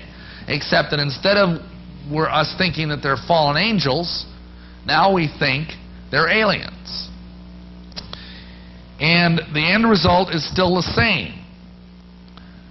The corruption of the human race. Now, before the flood, Satan had one aim in mind. He was trying to defile the bloodline of humanity to keep God from producing the promised Messiah from Genesis 3. However, that's no longer an issue. There's nothing he can do about it because Jesus Christ came, did the job God sent him to do, and went up to heaven in glory. So what's going on now? Some people would say, in fact, that there's no reason to believe that angels are still coming down and having sex with women. Well, let me explain why I believe that's true. First of all, there are giants mentioned after the flood. Where'd they come from? These are not normal giants, mind you. These are big. I mean, look at Goliath. He was something like 8 or 9 feet tall. And he had a whole family. You know, there were whole races of giants. The Anakim, the Rephaim, stuff like that. So, okay. So anyway, it's important to understand that this stuff was going on after the flood. Now, further, and this is very important, Paul gives us a very interesting warning in 1 Corinthians 11. He tells us there that a woman should have power over her head for the sake of the angels. Now, what does that mean? That's kind of weird. Well, the passage in context is talking about a woman having her head covered. I don't believe that literally means that women have to wear veils or hats or whatever in church. There are some Christians who believe that, and that's fine with them. I believe it's a spiritual concern. It's a concern for headship. I believe that because women, and sorry ladies, but this is what the Bible says, women are the weaker vessel. They have sensitivities that men do not have. They're very spiritually sensitive. Men tend to be spiritual lunkheads, by and large. I can say that. I'm a man. Amen? So how many women want to say amen to that? Anyway, the point is that women need to have a headship covering. If they're married, it's their husband. Hopefully, if he's saved. If he's not, then unfortunately, it's negative headship. Failing that, a woman needs to have the headship covering of a pastor, because they shouldn't be out there alone. And what Paul is saying here is that there's something beguiling about a woman. Angels find you hot little numbers. And Satan is there whispering in the angel's ears, telling them, go ahead, ask her out for a date. Whatever. It's not usually quite that much fun. As you can see, this is horrible stuff that is being done to these women, and it's not new. Down through history, there have been constant legends, not just in the Bible, of gods coming down and raping human women. Leda and the Swan, which produced Helen of Troy, an extraordinarily beautiful woman. Europa and the Bull, that was Zeus taking the form of a bull and raping a woman named Europa. The result was the Minotaur, a monster that was half bull and half man. While we're on the subject of that, let me just briefly point out that Satan's natural appearance, remember this, he's a cherub. What does a cherub look like? The Bible says Satan can appear as an angel of light, but he is not an angel. He is a fallen cherub. See Ezekiel 28 if you don't believe me. And according to Ezekiel 1 and 13, a cherub is a winged bull with human hands in its natural state. So we can truthfully say that Satan is a lot of bull. Now think about this. We have all this folklore about Satan having horns, about Satan having cloven hooves, about Satan having wings, Think about why did Aaron build a golden calf? Why did the apostate kings of Israel build golden calves to worship? Why does every culture have sacred cows? You've got the Brahma bulls in India. You've got the Serapis, the bull god of Egypt. And almost every culture has sacred bulls or sacred cows in them.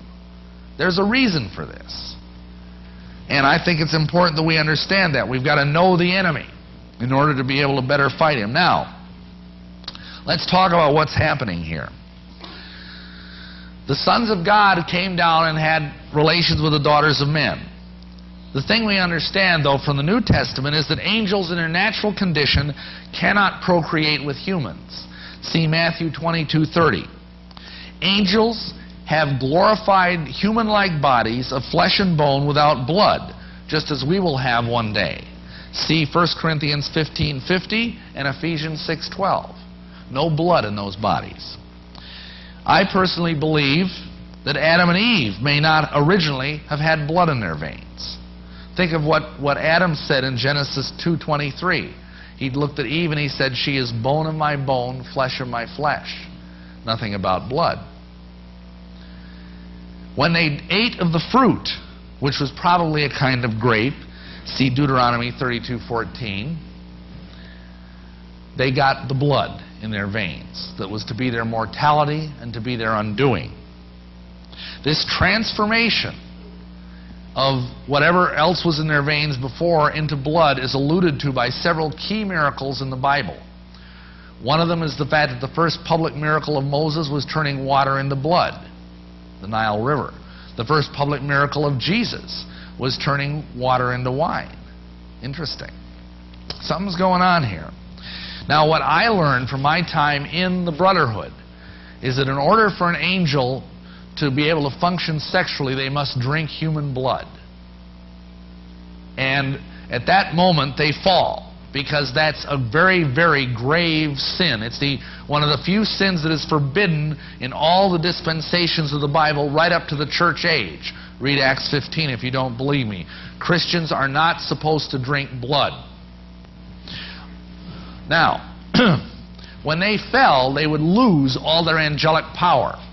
They would lose all their angelic intellect. Not all of it, though. It would become twisted. It would become vile. It would become evil. What else would happen is God is the source of all beauty. God is the source of all glory.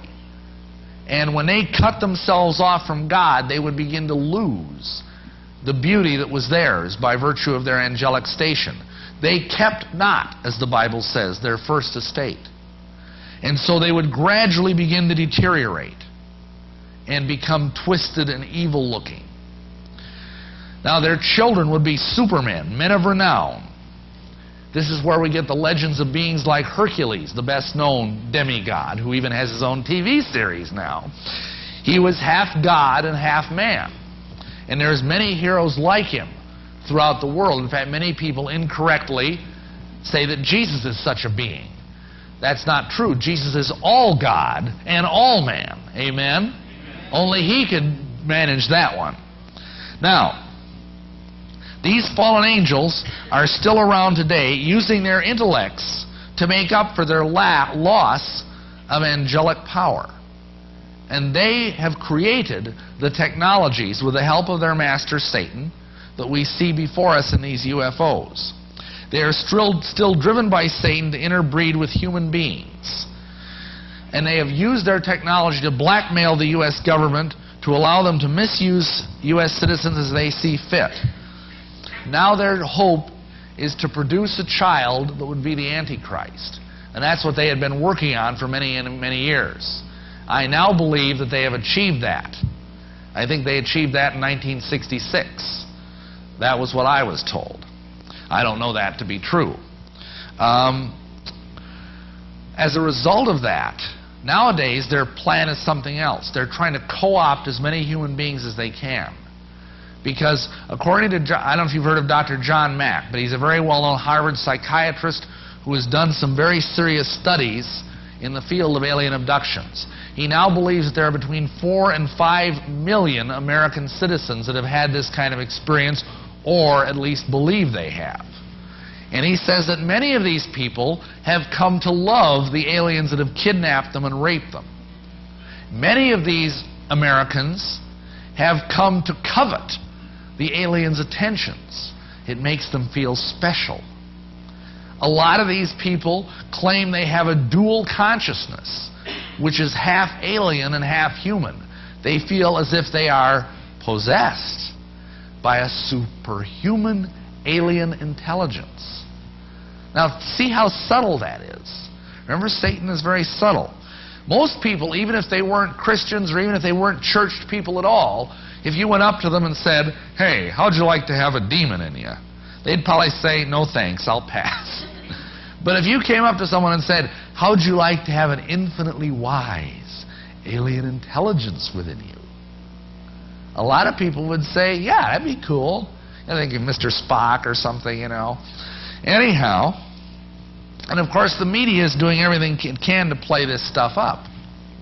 So as a result, we are seeing more and more people being deceived.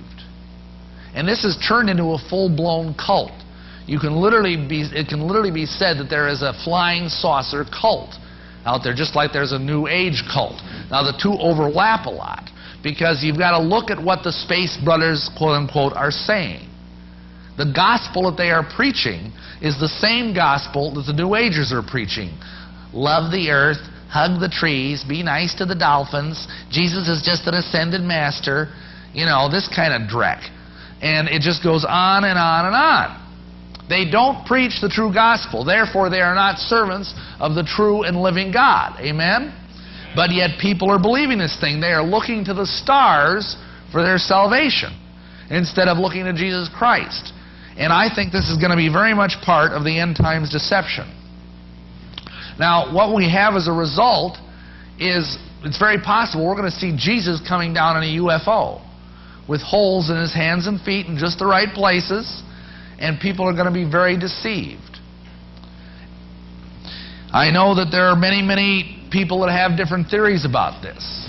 And in fact, I was talking with Norm Franz about this some weeks ago, and I think he has a very good insight on that. I was talking with Phil on the way there, and he says, well, how would they do something like this? Brother Norm has talked about how they could create a false rapture with UFO technology. And I says, we can do that right now. These people, many of them have implants, just like are placed in many Satanist abuse victims. What if these implants, now this is just my little theory, what if they were miniature neutron bombs? You know what a neutron bomb does? It burns and vaporizes living human flesh, but leaves behind inorganic matter. And if these people, there's thousands of them, maybe even millions, walking around with these things, if they were all detonated by a signal from space, like that, there'd be nothing left but clothing. And that's what Christians expect from the rapture, isn't it? And what would happen, and I mean that's just assuming the technology that I know about.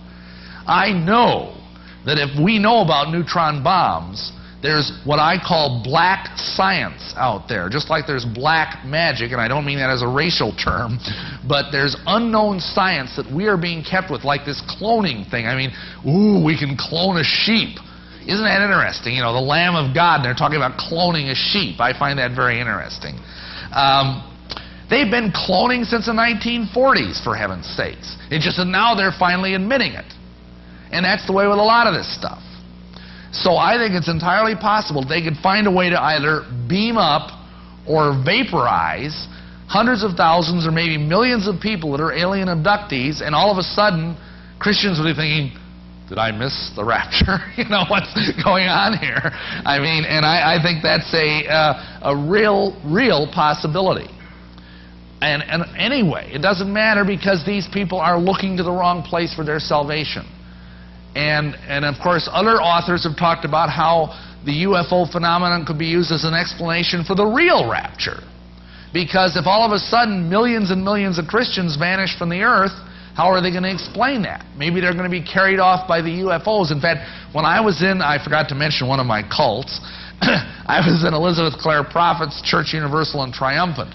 And they teach that us evil, bigoted, narrow-minded, fundamentalist whatevers, that we are going to be taken off the planet at some point. And we're going to be taken to the star system Sirius instantaneously to be purified in the violet flame until we've learned the error of our ways and have become more politically correct. So this is already built into New Age doctrine. And it would be a very easy way to explain the rapture, the real one. So this is really rich in possibilities for the devil, and that's why I believe he's spending so much time on it, because he knows people now are desperate. He knows people now are looking for something, because they know the world is in trouble. They know that the economy is in trouble. They know that the environment is threatened. And they're looking anywhere except the right place. They're not looking in this book. Amen? They would rather look to some slimy little gray guy, you know, than look to Jesus Christ. Because that's the whole thing of human ego and human hubris. The fact that because Jesus offers them something for free and something that demands that they admit that they are a sinner, they don't want to do that. So they'll take this nice, warm, fuzzy space gospel, which tickles the human ego. So we see a lot of this stuff going on. And I think we need to be prepared to talk to our friends that might be taken up with this.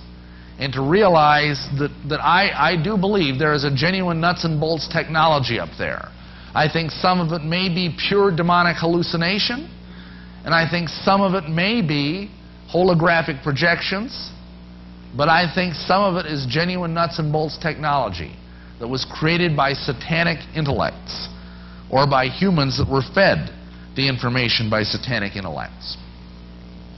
Speaking of satanic intellects, I'm going to get into the last part of our presentation now. And this involves what I believe to be one of the more dangerous aspects of this conspiracy from a purely spiritual perspective. From some of this that we've talked about has been pretty awful. And it seems very terrifying, but in a way, what I'm about to say, although will seem more physically harmless, it's actually more dangerous spiritually. And I think you'll see what I mean. Satan is assaulting the church like never before. We see spiritual leaders falling. We see a rise in divorce among Christian leaders. We see false doctrines spreading through the church like wildfire, like leaven, if you will. Why is this happening? Well, I believe that what Satan has been trying to do is steal the weapons of our warfare. And in order to do that, he has to take away our one offensive weapon. And that, of course, is the sword of the Spirit. A key issue in all the talk and writing about spiritual warfare, and believe me, I have read probably every book, and I've even written one, about spiritual warfare that's out there. And most Christians understand that they have authority over the demonic realm. They understand that they have authority over the lying and deceitful spirits that plague us from all sides. However, what does this really mean in context? What does this mean in practice? Where do they get their authority? And that's an important question. Because you see, that's what Satan is going to ask you. Otherwise, you're going to end up like the Jewish exorcists. And they said, Jesus I know and Paul I know, but who the heck are you? Now, contrary to popular belief, an antichrist is not someone who is apparently against Christ. An antichrist is a substitute Christ. In 1 John 2:22 and 23 we read, "Who is a liar but he that denieth that Jesus is the Christ? He is antichrist, that denieth the Father and the Son. Whosoever denieth the Son, the same hath not the Father, but he that acknowledgeth the Son hath the Father also." And this is an even more important passage. In 1 John 4:1-3, John tells us a very important thing. "Beloved, believe not every spirit, but try the spirits whether they are of God, because many false prophets are gone out into the world." Hereby know ye know ye the Spirit of God. Every spirit that confesseth that Jesus Christ is come in the flesh is of God.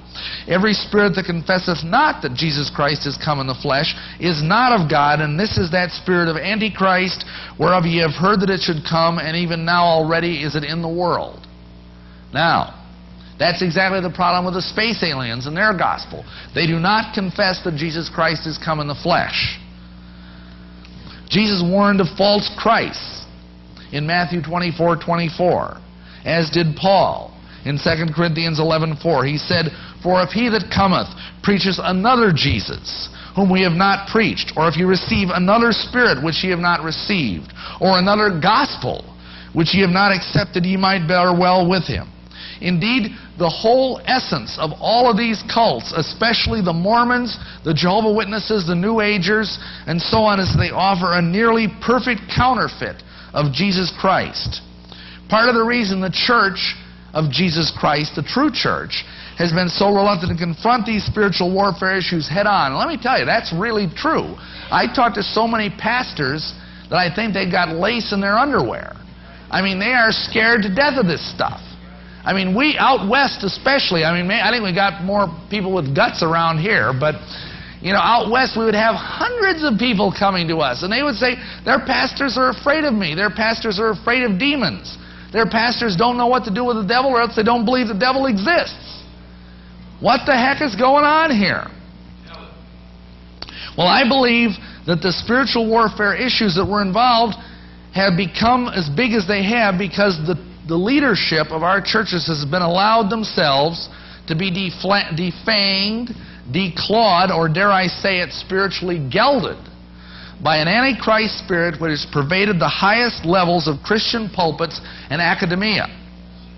Thus, the issue of spiritual authority involves how to take back that ground that Satan has gained. We have some Christian churches that have removed or want to throw out onward Christian soldiers because it's too militant. Or they don't want to have power in the blood in the hymnal anymore because it's slaughterhouse religion. We can nod our heads and smile and we can say, oh, we'd never fall for that. I mean, you know, we're too tough for that. We'd never fall for that one. But yet we are told, we are being sold today an infinitely smoother con job, and we've become very nice, soft, sleepy Christians. Billy Sunday once said, and he was a famous evangelist from the early part of this century, he said that he thought that blood would run in the streets of America before prayer would be taken out of our school system. It happened 40 years later, and not a drop of blood was shed over it. I want you to remember this quote. Romans 3:4, "Let God be true, but every man a liar." The conspiracy strikes at the heart of the church, and I'm going to share with you a brief study now on religious castration. Remember what the criteria were in 1 John, a denial of Jesus as God come in the flesh, or a denial of the Father and the Son. Most Christians understand the necessity of renouncing or shutting doorways for satanic access into the lives of cultists. We've already know about false scriptures like the New World Translation or the Book of Mormon. But how about, for example, a set of scriptures that denies the virgin birth?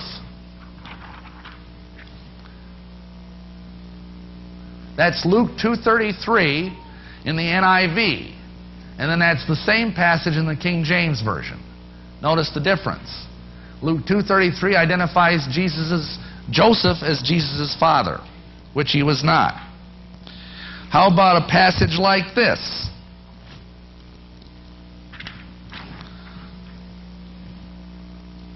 Here you see that Jesus is called a holy servant. Here you see he's called a holy child. Now, that's not real bad, but we're all servants of God. Jesus is something very unique. Jesus is the only begotten Son of God, which term, by the way, is totally removed from the NIV Bible. Nowhere in the NIV Bible is Jesus called the only begotten. How about this one? This verse is totally missing from all the modern Bibles, or else it's been reduced to a footnote. That's the best verse in the entire Bible to use against the Jehovah's Witness. And it's been removed. When you fight against a Jehovah's Witness with an NIV Bible, it's like using a machine gun where half your bullets are blanks. Now, we talk about the blood of Jesus. In the NIV, it says, in whom we have redemption, the forgiveness of sins. Duh. What's missing? In whom we have redemption through His blood, even the forgiveness of sins. That's a pretty important thing to say there. But you see, we don't want to have any slaughterhouse religion now, do we, friends? Okay. Then we've got, very important passage. Without controversy, the King James says, great is the mystery of godliness. God was manifest in the flesh, justified in the Spirit, seen of angels, preached unto the Gentiles, believed on in the world, received up into glory. Now notice this. Up here it says, He appeared in a body. Gee, that's real helpful. I appeared in a body. You appeared in a body. Everybody in here appeared in a body. Big deal. Now what did it say? It says, anyone who denies that Jesus Christ has come in the flesh is the spirit of Antichrist. They're denying it here. Now you know what they're going to say? They're going to say, oh, well, that doctrine appears somewhere else in the NIV. And they're right, it does. But why are they doing this? You know what I say? I say that if they steal this here and they leave it in somewhere else, that's like a thief that steals your wallet, that steals your clothes, and wants applause because he left you your socks. What does it say in Jeremiah about people that steal God's words?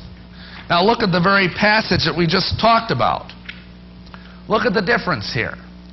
Every spirit that acknowledges that Jesus has come in the flesh. Jesus hasn't just has come in the flesh, He is come in the flesh, because He still has a glorified body of flesh and bone. Amen? So that doesn't help much. Any New Age Twinkie will acknowledge that Jesus has come in the flesh. They've got His picture. I've been in many spiritualist churches and many New Age churches, and they all have pictures of Jesus around. He's a great ascended master. Don't you know that? Then, look at this. But every spirit that does not acknowledge Jesus is not from God. Well, that doesn't help at all. Because every New Ager that I know of on the face of the earth acknowledges Jesus. They don't acknowledge that He is God come in the flesh, but they acknowledge Him. If you go to Church Universal and Triumphant, Elizabeth Clare Prophet's cult, you'll see enormous pictures of Jesus everywhere. They acknowledge Him. They just don't believe He's still come in the flesh. They think He's off the earth plane or something. So they've struck right at the heart of the verse that we are supposed to use to discern spirits. Now many of you are probably a little bit shocked by this, although many of you may already know about this issue. This is something which people say, oh, you're dividing the church over trivial issues. Well, first of all, we didn't fire the first shot. The devil did. The King James Bible has been around for 400 years, and it's produced more revivals, more blood-bought souls than all the other Bibles put together down through the centuries. And you notice something? We have not had a real revival in this country since 1904. Because that was the year that America put the American Standard Version, which is Satan's masterpiece, on this continent. They haven't, as soon as England created the revised version in 1888, England lost its place as a world power. And today America is losing its place as a world power because they have turned their backs on the Word of God. Understand something. These scriptures are from the very same corrupt source that the Jehovah's Witness Bible is from. And I can provide ample documentation of this to anybody who cares to discuss it. And we have a set of manuscripts today that are used that were translated by men like Westcott and Hort who deny all the fundamentals of the faith. How many of you realize that all the modern Bibles are based on textual criticism theories of Westcott and Hort, both of whom were apostates, both of whom were spiritualists and occultists, both of whom denied all the fundamentals of the faith? I mean, it's appalling what the church has allowed to happen here. Now you have the spirit of truth and the spirit of error, 1 John 4:6. We know that Jesus is the living Word. And we know that this is a living Word. It says in Hebrews 4:12 that this is quick and powerful and sharper than any two-edged sword. So this is a living book. It has life breathed in it. It says it is given by inspiration of God. That means it's alive, because if God breathes on something, it is alive. Amen? And so therefore, this is as much the living Word as is Jesus Christ. Now, the thing is, people will say, oh, you're dividing the church over minor issues. Well, God says this. He says in the 138th Psalm, verse 2, I have magnified my word above my name. Now, if you had a preacher in your pulpit who was up here going bleepity bleep bleep and bleep bleep the bleep bleep bleep bleep bleep, you'd throw the sucker out, because he's taking the name of God in vain. And you've got preachers in thousands of pulpits in America that are up there quoting out of the dead Bible, the living Bible. They're quoting out of the NIV and the NAS and all these other Bibles, and they're blaspheming God just as much as if they were up there going bleepity bleep bleep bleep bleep bleep. Because they are taking God's words and stealing them from you and the people in the pew all over America. This is an anti-Bible, and an anti-Christ needs an anti-Bible. We are gradually moving in the direction of a New Age Bible. You know, the NIV is already very, very close to that. Right now there are 400 Bible translations out there. Think of that. In English. Even Time magazine, which is run by a bunch of secularist pinheads, is saying, do we really need 400 different translations of the Bible? Has the English language changed that much in the last 100 years? Of course not. It's a big racket. Because, see, you can't make any money off of this book. There's no copyright on God's Word. There's a copyright from the Lockman Foundation on the American Standard Version. There's a copyright on the International Bible Society on the NIV. Can you copyright the Word of God? I dare say not. Therefore, those aren't the Word of God. And the guys that translated them say as much. They tell you there is no such thing as an inspired Bible today on the earth. Only the original autographs were inspired. Think about that. That's appalling. That means, we're told in the Bible that the Word of God is nigh unto us. And they're telling us that no, it's not nigh unto us. It's somewhere in some vaporous place far above anything else, that we can't find it anymore because it's disintegrated in the dust, or God has taken it up to heaven. Now see, here's what's happened. This goes right back to the Illuminati. This goes right back to the Hegelian concept of thesis, antithesis, and synthesis. I feel like I'm going to lose my dentures here. Anyway, see, what you have here is a dualistic worldview being promoted. And what do I mean by that? There is no final authority if you can't put your hands on an infallible Bible. Because I can say, well, I prefer the King James, and someone else can say, well, I prefer the NIV, and someone else can say, well, I prefer the Living Bible. Who's going to straighten us out? What's the final authority? Obviously, it should be God. You see, here you got it. You set up two conflicting authorities. The Catholics did this with success for 1,500 years. They've got the Pope and Scriptures. And if the two contradict, the Pope wins. What we've got is two sets of Scriptures, or maybe three, or maybe four, or maybe a dozen, and who decides which one is best? We do. We judge God's Word. Isn't that big of us? God's Word judges us. Amen? We don't judge God's Word. God's Word judges us. See, this is the problem. Whose final authority? Like James Jasper Ray says, God wrote only one Bible. Why do we have 400 now? Something happened. It's like coat hangers in a closet. They propagate. And yet there's only, like it says in Deuteronomy 6:4, Hear, O Israel, the Lord your God, the Lord is one. Now, whose final authority? Bible A, Bible B, or Bible C? Let the scholars decide, we say.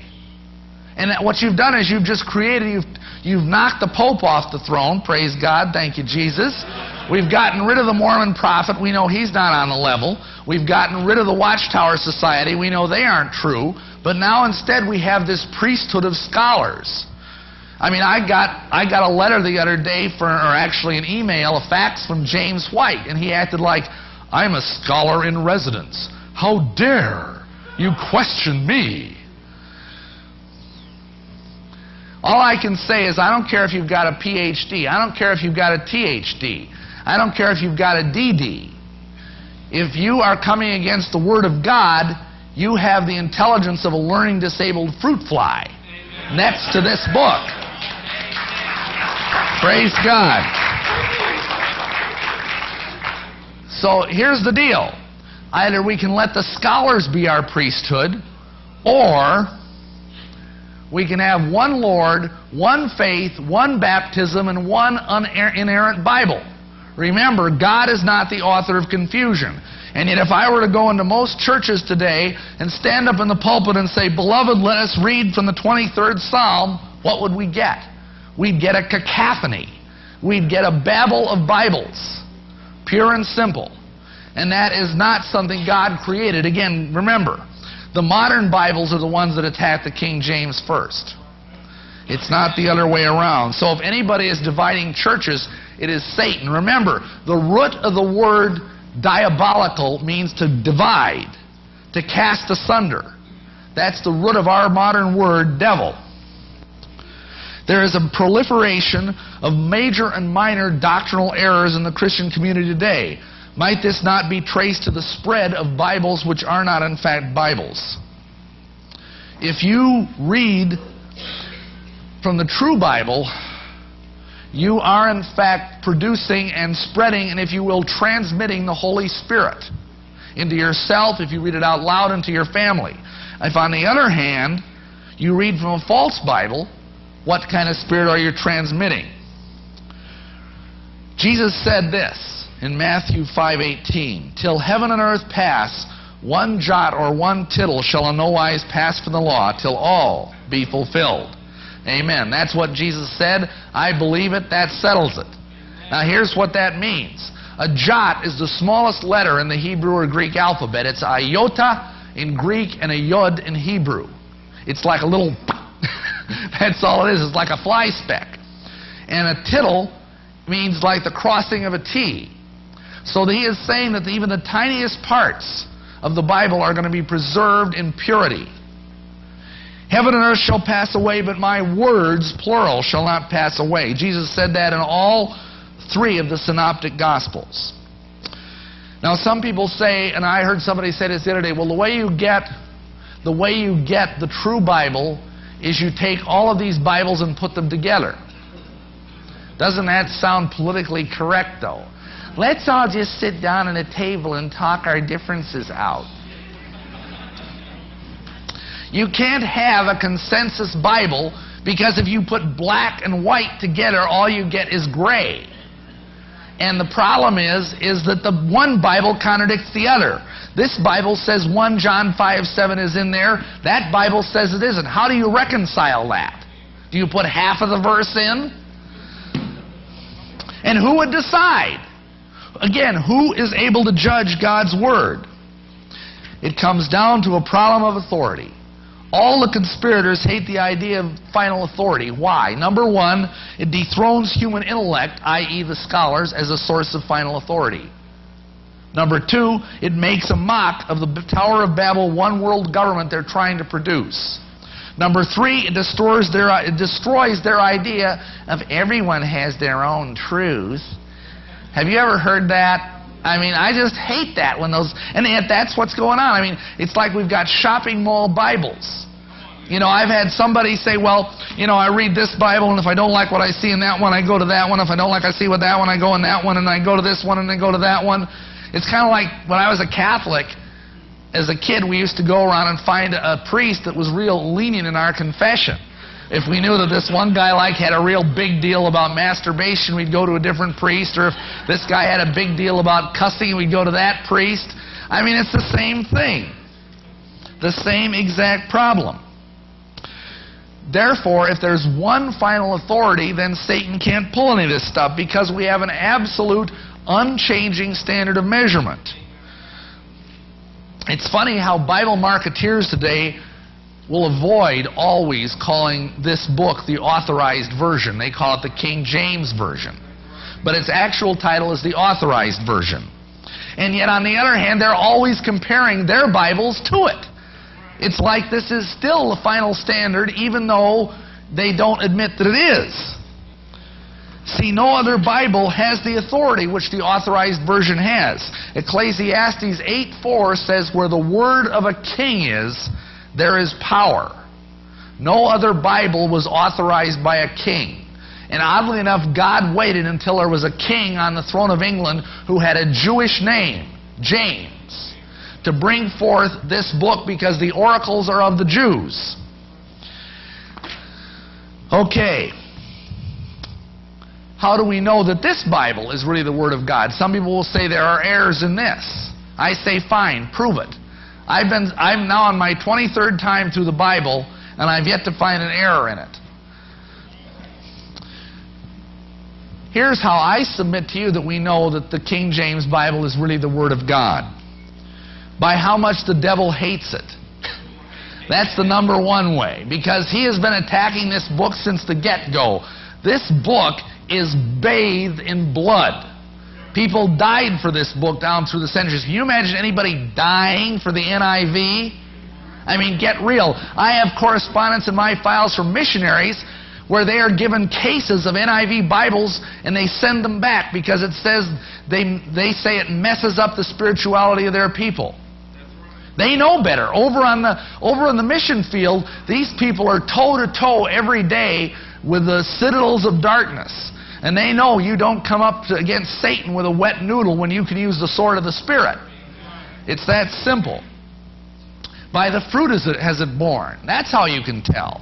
Has any other Bible produced the amount of sin-killing, devil-chasing, snot-slinging, tavern-closing revivals that this book has produced? Not a bit. I mean, they used to, nowadays we talk about, oh, praise God, we have these mighty revivals.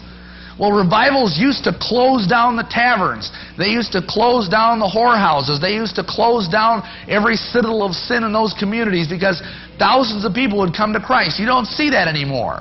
When some of these old-time preachers preach out of the King James Bible, the ships that were at sea that were coming into port, people would fall out under the power of God and wake up saved when they were still miles out at sea. That's the anointing. That's the power of God. What we're seeing today is just a pallid reflection because it's being filtered through the dingy glass of these modern Bible versions. Think about this. Wesley used this Bible. Spurgeon used it. Bunyan used it. Jonathan Edwards used it. Finney used it. Moody used it. Billy Sunday used it. The early Billy Graham used it. Someone got to him. The early Jerry Falwell used it. Someone got to him. Also, by the power you get from preaching from it. I also believe it's the case because it exalts the name and deity of Jesus Christ and His blood more than any other version by a country mile. I ask you this. Who is served by having a Bible where all these places where the name of Jesus is glorified are removed? Who could possibly be behind that? Would the Holy Spirit be? Because the Holy Spirit says He comes to glorify Jesus Christ. So He would not be behind that. So it must be the other Spirit. We also, I think another reason is the fact that the King James Bible is most universally despised by liberal pablum-puke theologians who deny the inerrancy of Scripture.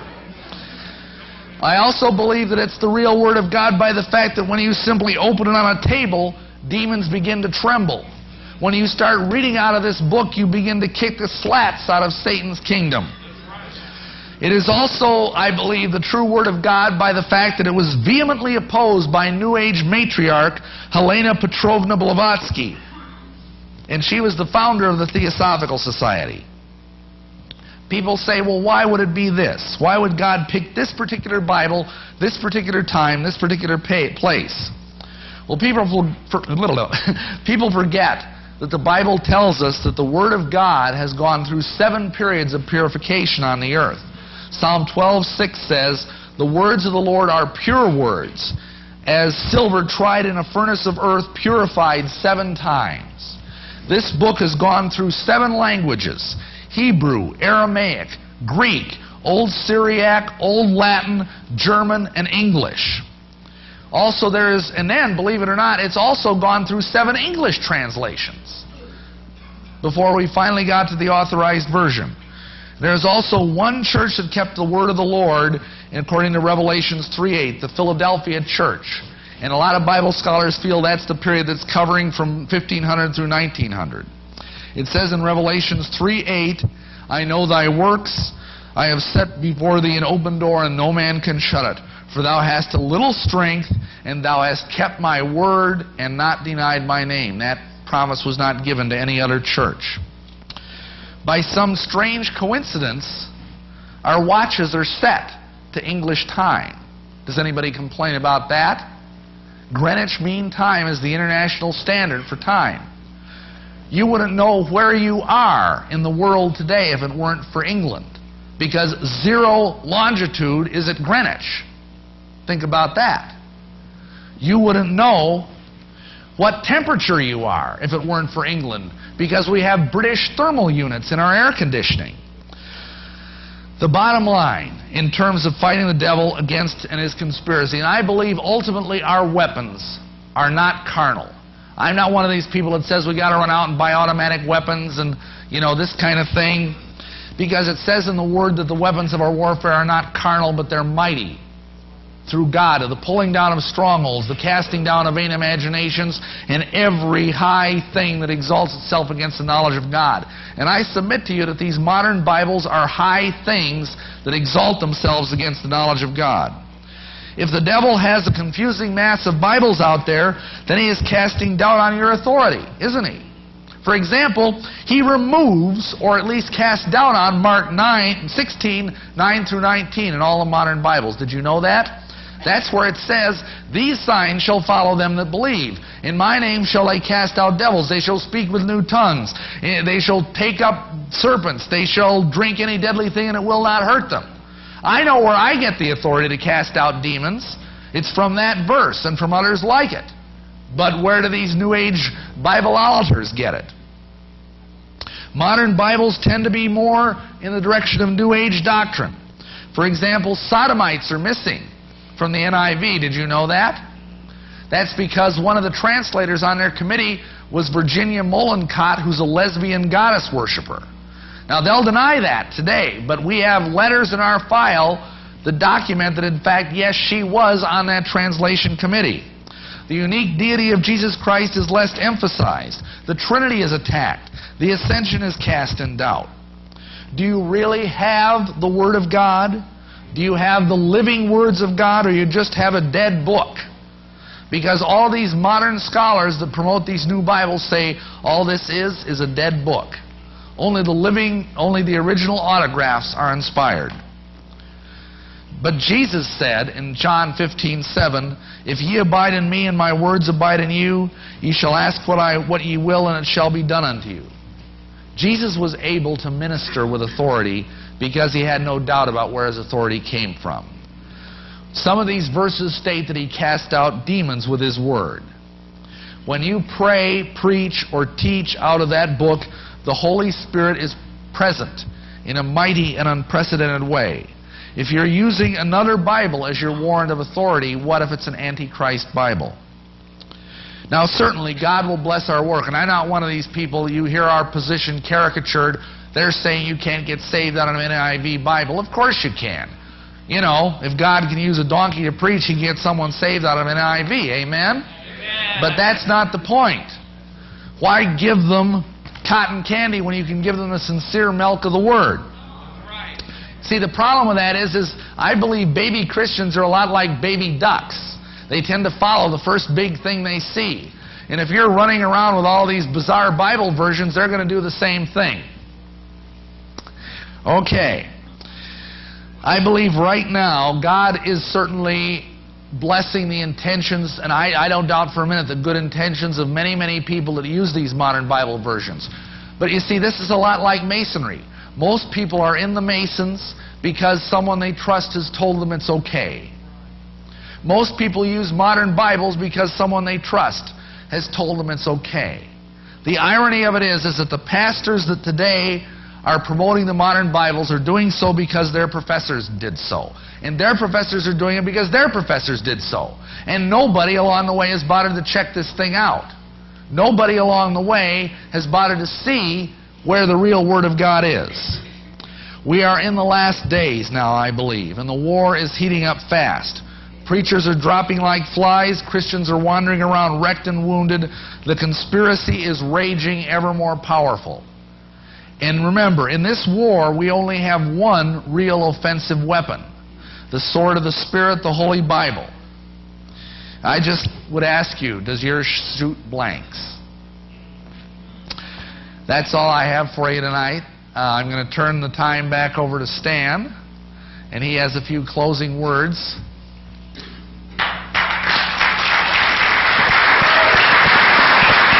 Appreciate it.